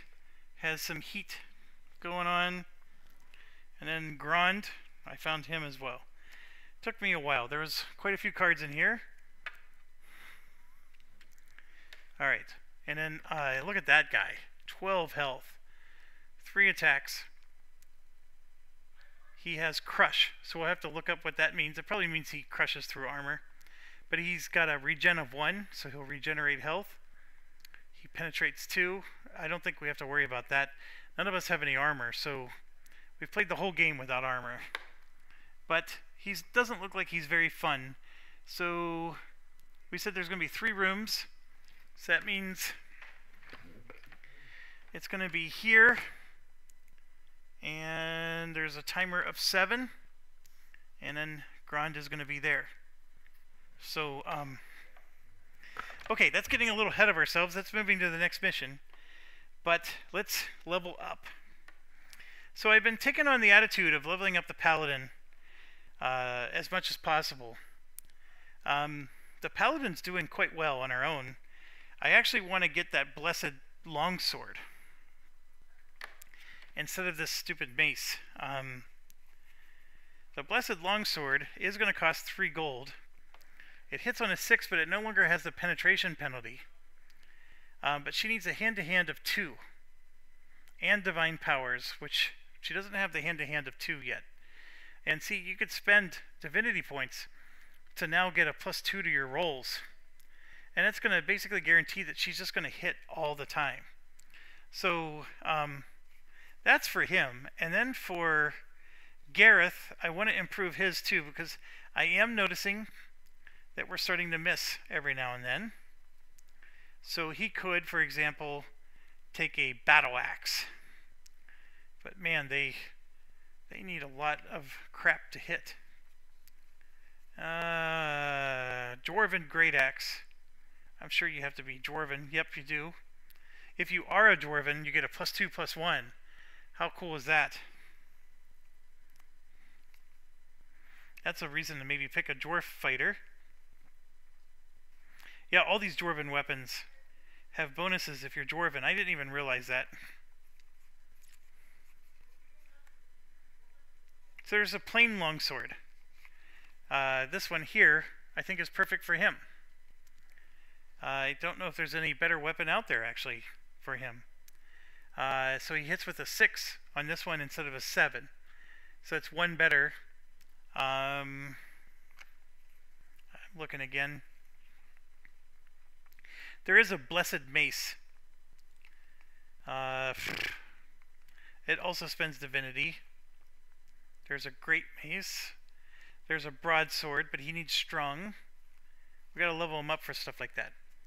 Alright, so I think these weapons are going to be improvements.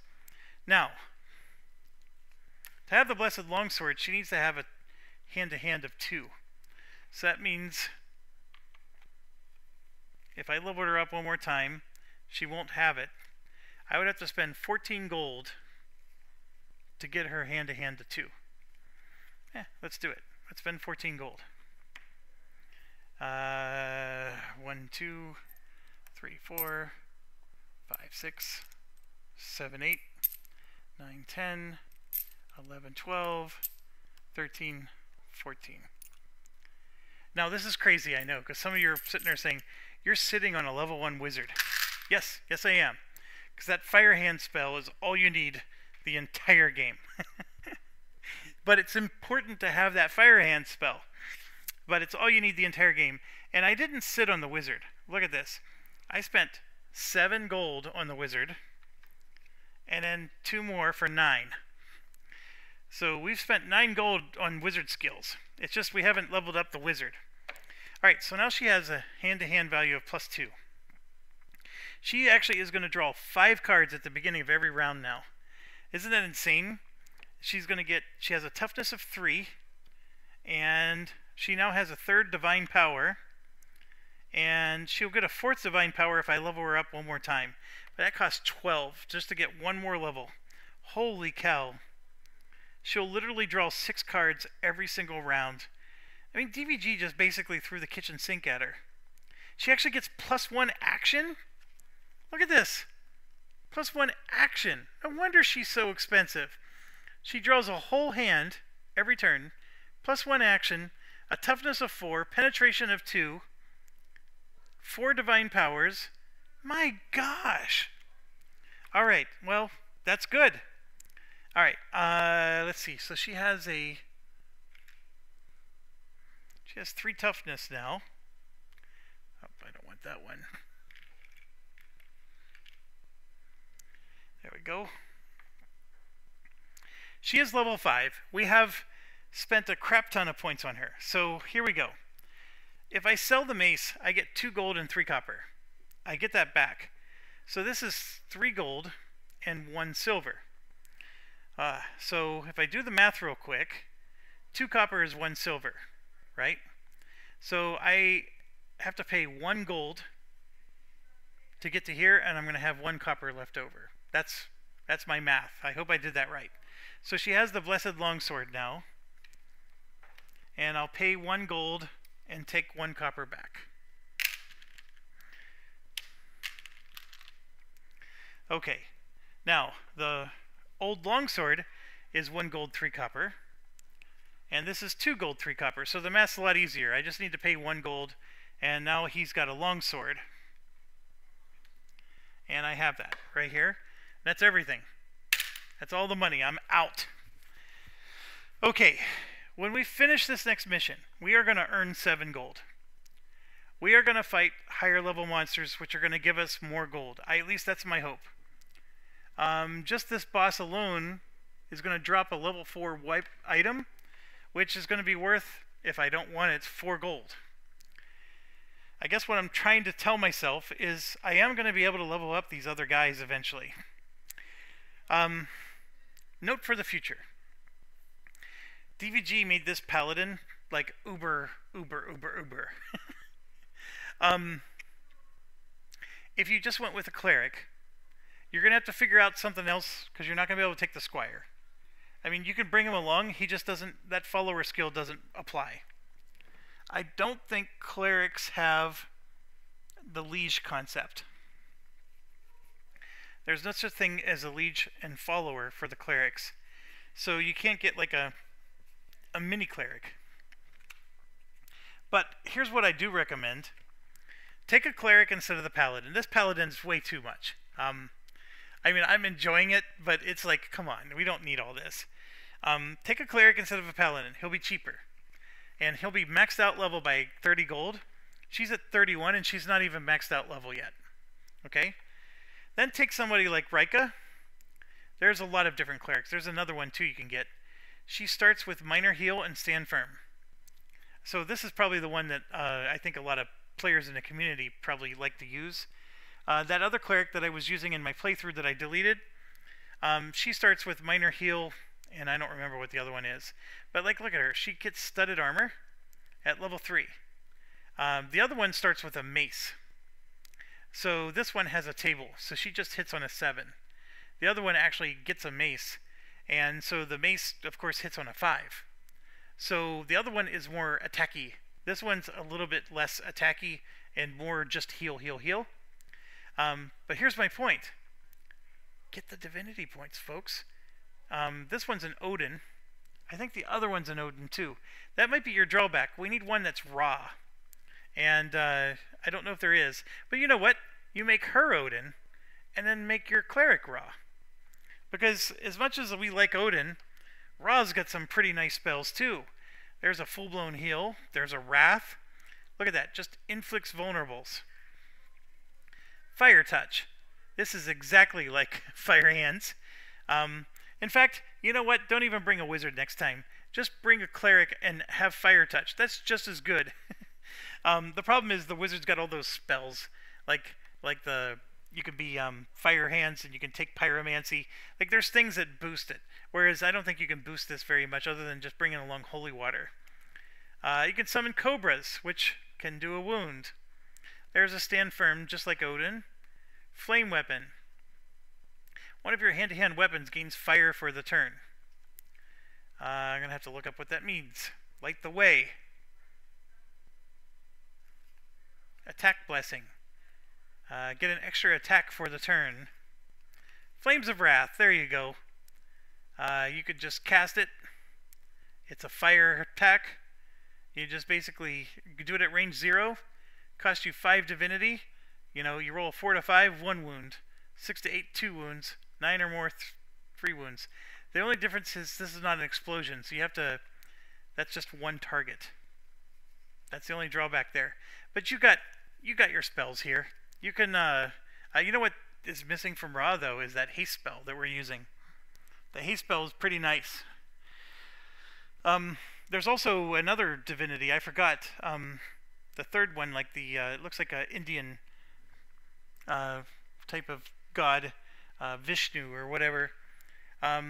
Oh, and then I also forgot we could have bought our boots, which I still haven't purchased. But anyways, I think it's interesting. You don't have to go the paladin route. You can do a couple clerics, and I think you'd do just fine. You gotta find that right combination because you really do want Ra and Odin together. I think they're really nice. But you know what? You could have 2 Odin clerics.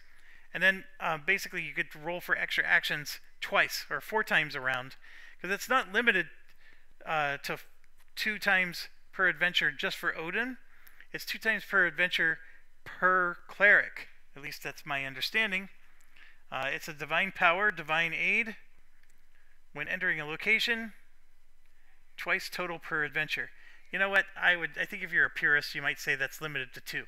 So that's why you want to have 2 clerics that are different powers.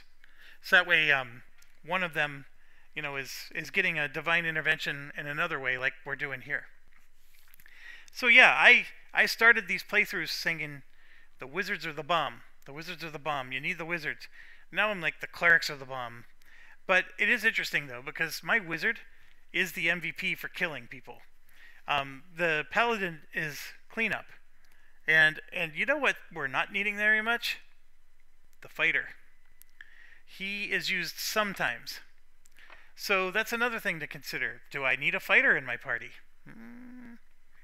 I don't think you do. Part of me thinks, maybe bring along 2 wizards instead. Do I need 2 rogues in my party? No, you don't. But that rogue that gives you a copper every time you move into a room, that is paid for things. So I just tell you, having that rogue that just all he does is remove vulnerables every time he takes an action, it's fantastic. You really do need that type of character. I don't, there's no harm in it. Having Gareth the Fighter with you, was that a bad thing? No, it wasn't. He's just like pudding on the pie. Anyways, I am gushing. I do enjoy the game. The rulebook sucks. It's a good game. Is it a little rinse and repeat? Yes, it is. I'm not experiencing enough variety in every level of dungeon that I feel like I'm getting a different experience or I have to do a different strategy. I'm really not. But the characters and how you level them up and how you use their skills, that is brilliant. And that's the thing I love about DVG. They come up with good stuff. They just need somebody to help them with their organization. So anyways, there you have it. Thanks for watching. Stay awesome as always. And I have a phone that is going to be dying. My camera's dying. So I got to take a break for a long time here. And so I hope you enjoyed it so far. We're now in the renowned missions.